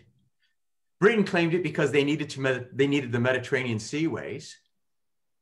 Austria claimed it because of the border with the Balkans. The French claimed it because, well, you know, they like to say that Paris is the new Athens, and they inherited the Greek civilization. My point is that the great powers could not agree. And so they decided to cooperate then, because none of them could incorporate Greece into their sphere of influence. So what they did is they acted together. And that's why up until 1913, France, Britain, and Russia were still Greece's guarantor powers with the power to intervene in Greek affairs, which they did repeatedly. Excellent. No, thank you very much. Thank you. Sorry to interrupt. Could I say something more? I thought of a better answer about the question between Turkey and the Ottoman Empire. Right? Sure. This is an age of empire, of aristocrats and competing dynasties, and loyalties are personal and familial, right? So the situation I described, whereby in the Despotate of Epirus, they asked in Turkish soldiers who were allied with, you know, this particular despot in Epirus. We have Christian soldiers fighting with Turkish soldiers in Anatolia. This is a very hard situation to imagine today, right? It was not a world of nation states. It was a world of pretenders to the throne, and you have your allies from every, you know, sort of supporters drawn from every sort of religion. So it's just a completely different way of organizing international life. Oh, great. Thank you for the clarification. My next question, although I'm going to direct it to Dr. Constantinou, but anyone else can, if they have an answer for the question as well. But I'm interested and curious to know how it is that eventually, after the first 100 years settles, as Dr. Gallant had covered, that we get to a point where there's a series of treaties, and then Constantinople, which is, if I wasn't mistaken, it was part of Europe, was then somehow made the international city and given to, or came under the jurisdiction of modern day Turkey. So Dr. Constantinou, I don't know if you have an answer for that question, or if not, anybody else might take a stab at it. All of these things supposedly were settled with the Treaty of Lausanne after the expulsion of the Greeks from Asia Minor in 1920, after the failed Mikrasiatiki catastrophe, 1922. So all of these things supposedly were settled with the Treaty of Lausanne. Before that, what I personally, in my personal reading of history, I find amazing actually, is how an empire that is falling apart with all of the atrocities that were committed and all of this outside interference in the dying Ottoman Empire and the rising colonialism, you know, the French, the Italians, the British, all of these things that happened. And, World War I, Turkey sides with the losers, with Germany, then they managed to keep this thing going. But to me, not the way things should work. The empire wasn't carved up and, divided up like it happened in so many other places at the end of the war. But that's my personal thing. In the present situation, however, we see this aggressive Turkey, as I mentioned, the larger country on the other end of the Aegean, that they throughout all of the Greek populations, we have this Togan population in Constantinople today, with the Patriarchate and a few thousand maybe, still there, but there was a much larger presence, at the time of the conclusion of the agreements and all of those types of things, including Imbros and Denedos.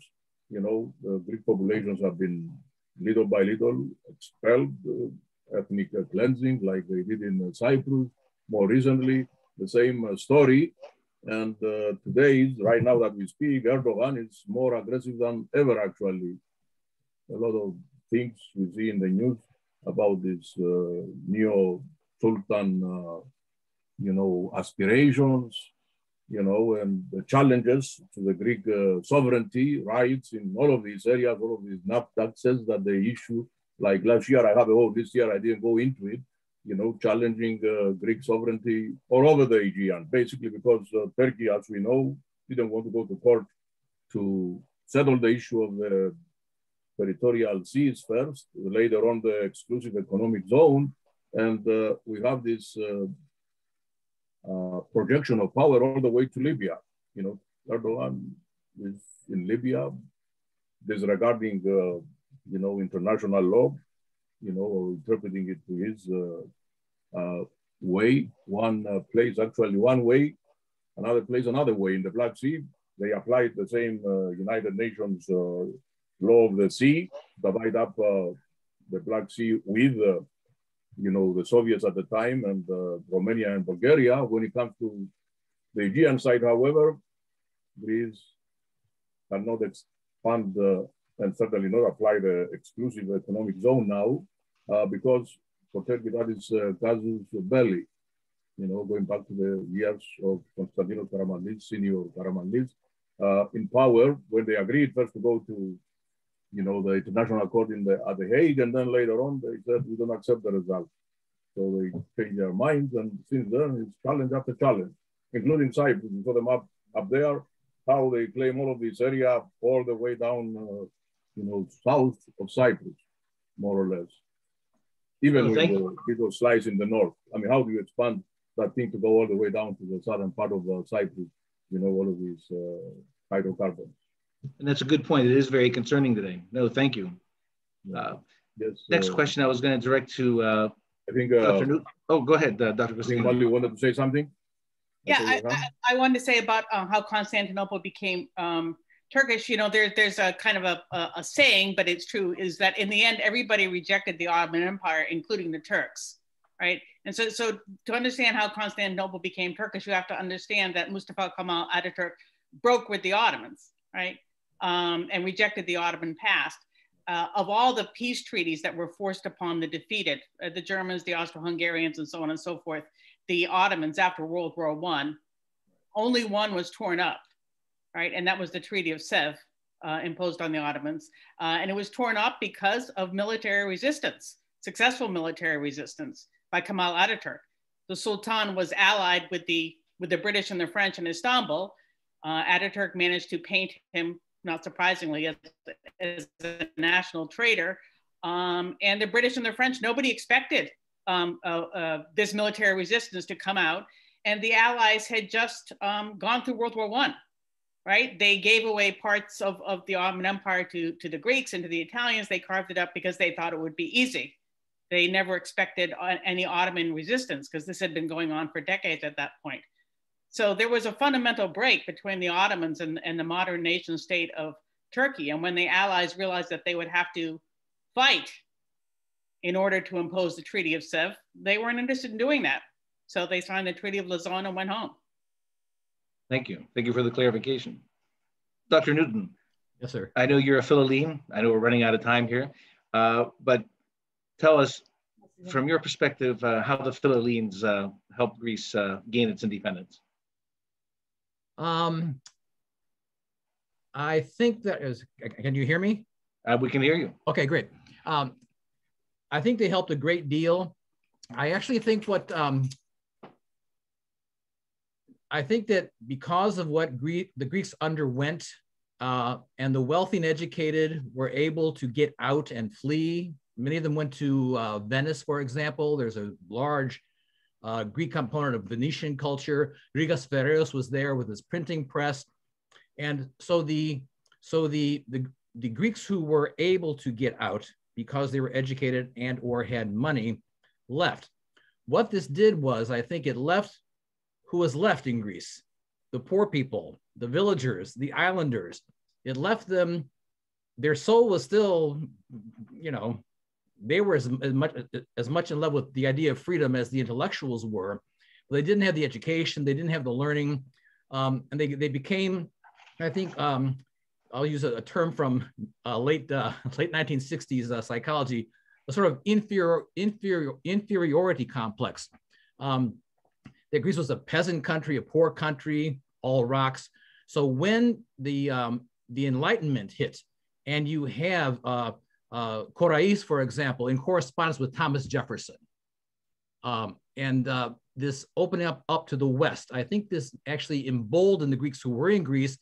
And it's ironic because on the one hand, we're talking about Europe. Greece is where Europe begins. That dividing line right there is the coast of Asia Minor, right there. That borderline, where the Aegean, the Eastern Aegean, this is where the Persians came in to try to destroy the Greeks in the 5th century, and they were repelled there. That's always been where the cultural conflict kind of hits. So so Greece has sort of been, in my estimation, when I read things culturally, Greece has been both the birthplace of these Western ideals and also the border guard of these ideals. I don't think that the Greeks themselves at that time, under the Ottomans especially, were as keenly aware of that. They were just struggling to survive, to exist. They wanted to go to church. They wanted to raise their kids, as you know, most of us do anyway. But it's kind of ironic in that all of these great ideas that were born in Greece, I mean, all the terminology is Greek. I mean, all these words we're using, we're talking about democracy and patriarchate and constitutional monarchies and all this. These are all Greek-born ideas. They went to the West, got developed, and then they came back. And what that did was, I think, it emboldened the Greeks who were sort of left behind. And they said, wow, we must be something because these ideas are coming back to us and we know them. So that was a major impact. Yes, for sure. Oh, so when the Philhellenes come in and they say, wow, they're not even Greek and they're here fighting for our cause. When Lord Byron came in to fight in Messaloniki, he died in Messaloniki. I mean, he died. Lord Byron, I don't know if people know this, but Lord Byron is at the Cemetery of the Heroes in Messaloniki, which Stavros showed a picture of. Lord Byron's tomb is there, but he wrote this poem, Maid of Athens, ere we part, give me back my heart. And Lord Byron's heart is actually buried in Messaloniki. It was cut, he had it cut out to be buried in Messaloniki, and then his body was buried in I think Westminster Abbey, I think. But that these non-Greeks would so much love the Greeks, I think that really gave them encouragement. It sort of validated them. I'll use that term. Whereas in fact, the irony, I think, is the Greeks validated the West, but they had to look to the West to be revalidated. Okay. I can't. To work both ways. Thank you for that. Yeah. Okay. Running close on time. You have a couple minutes left. But my last question is to Dr. Zacharias, who can probably confirm what you just said about Lord Byron's heart being buried in Messaloniki. Is that true, Dr. Zacharias? Yes. It's a big thing for the city and the big thing, biggest year. In 5 years from now, they will celebrate 200 years from this exodus in Mesologi from 1826, where Lord Byron is a major figure there, and there's a society for studying Byron's biography and work. Excellent. The one question I have for you, and we have a couple of minutes, and that is, over the hard work that you and your staff have been working on the Roads of Freedom project since 2018 to present, today, have you seen yourself the benefit that that project has conferred to the community? Yes, we see already the benefits. I think we think a lot already. Though it was the pandemic, we still are in this pandemic, this coronavirus situation, but the celebrations will go on next year also, and the coming years, like what happened 100 years ago. And I see there will be measurable benefits from this 1821 history of modern Greece in the country. And I think this year, the heritage and education can guarantee prosperity in the area. And education, we all know that Greek families, they invest a lot to educate their children. So if this traditional, let's say, spirit goes on, and on the other hand, if there is stability in the area, because as Dr. Newton said, Aegean is the barrier between East and West, and it is a very sensitive point on the earth. So stability and education can guarantee growth and prosperity, I think. Excellent. No, thank you very much. And that brings our program to conclusion. I want to thank the speakers for their wonderful and terrific and informative presentations. Thank the Greek School and Goyans for their contributions as well. Also like to thank Father Jerry and Father Nick for making this possible. Without their efforts, this would not have happened. And we're grateful for the opportunity to be able to stand here and honor those that fought for the basic principles that are so important to us today and continue to be and will be in the future, because it's certainly well understood in your circles that, in our circles, that knowing our history is very important to planning for the future. Θέλω να ευχαριστήσω όλους εσάς που παρακολουθήσατε και όλους εσάς που συμμετείχατε σε αυτό το webinar. Η βοήθεια όλων σας ήταν σημαντική και έτσι βλέπουμε ότι το ενδιαφέρον για το μεγάλο αυτό γεγονός δεν περιορίζεται σε χρόνο είτε σε χώρο. Νιώθουμε περήφανοι για την πατρίδα μας. Ζήτω ο ελληνισμός, ζήτω το έθνος μας. Και χρόνια πολλά. Voilà.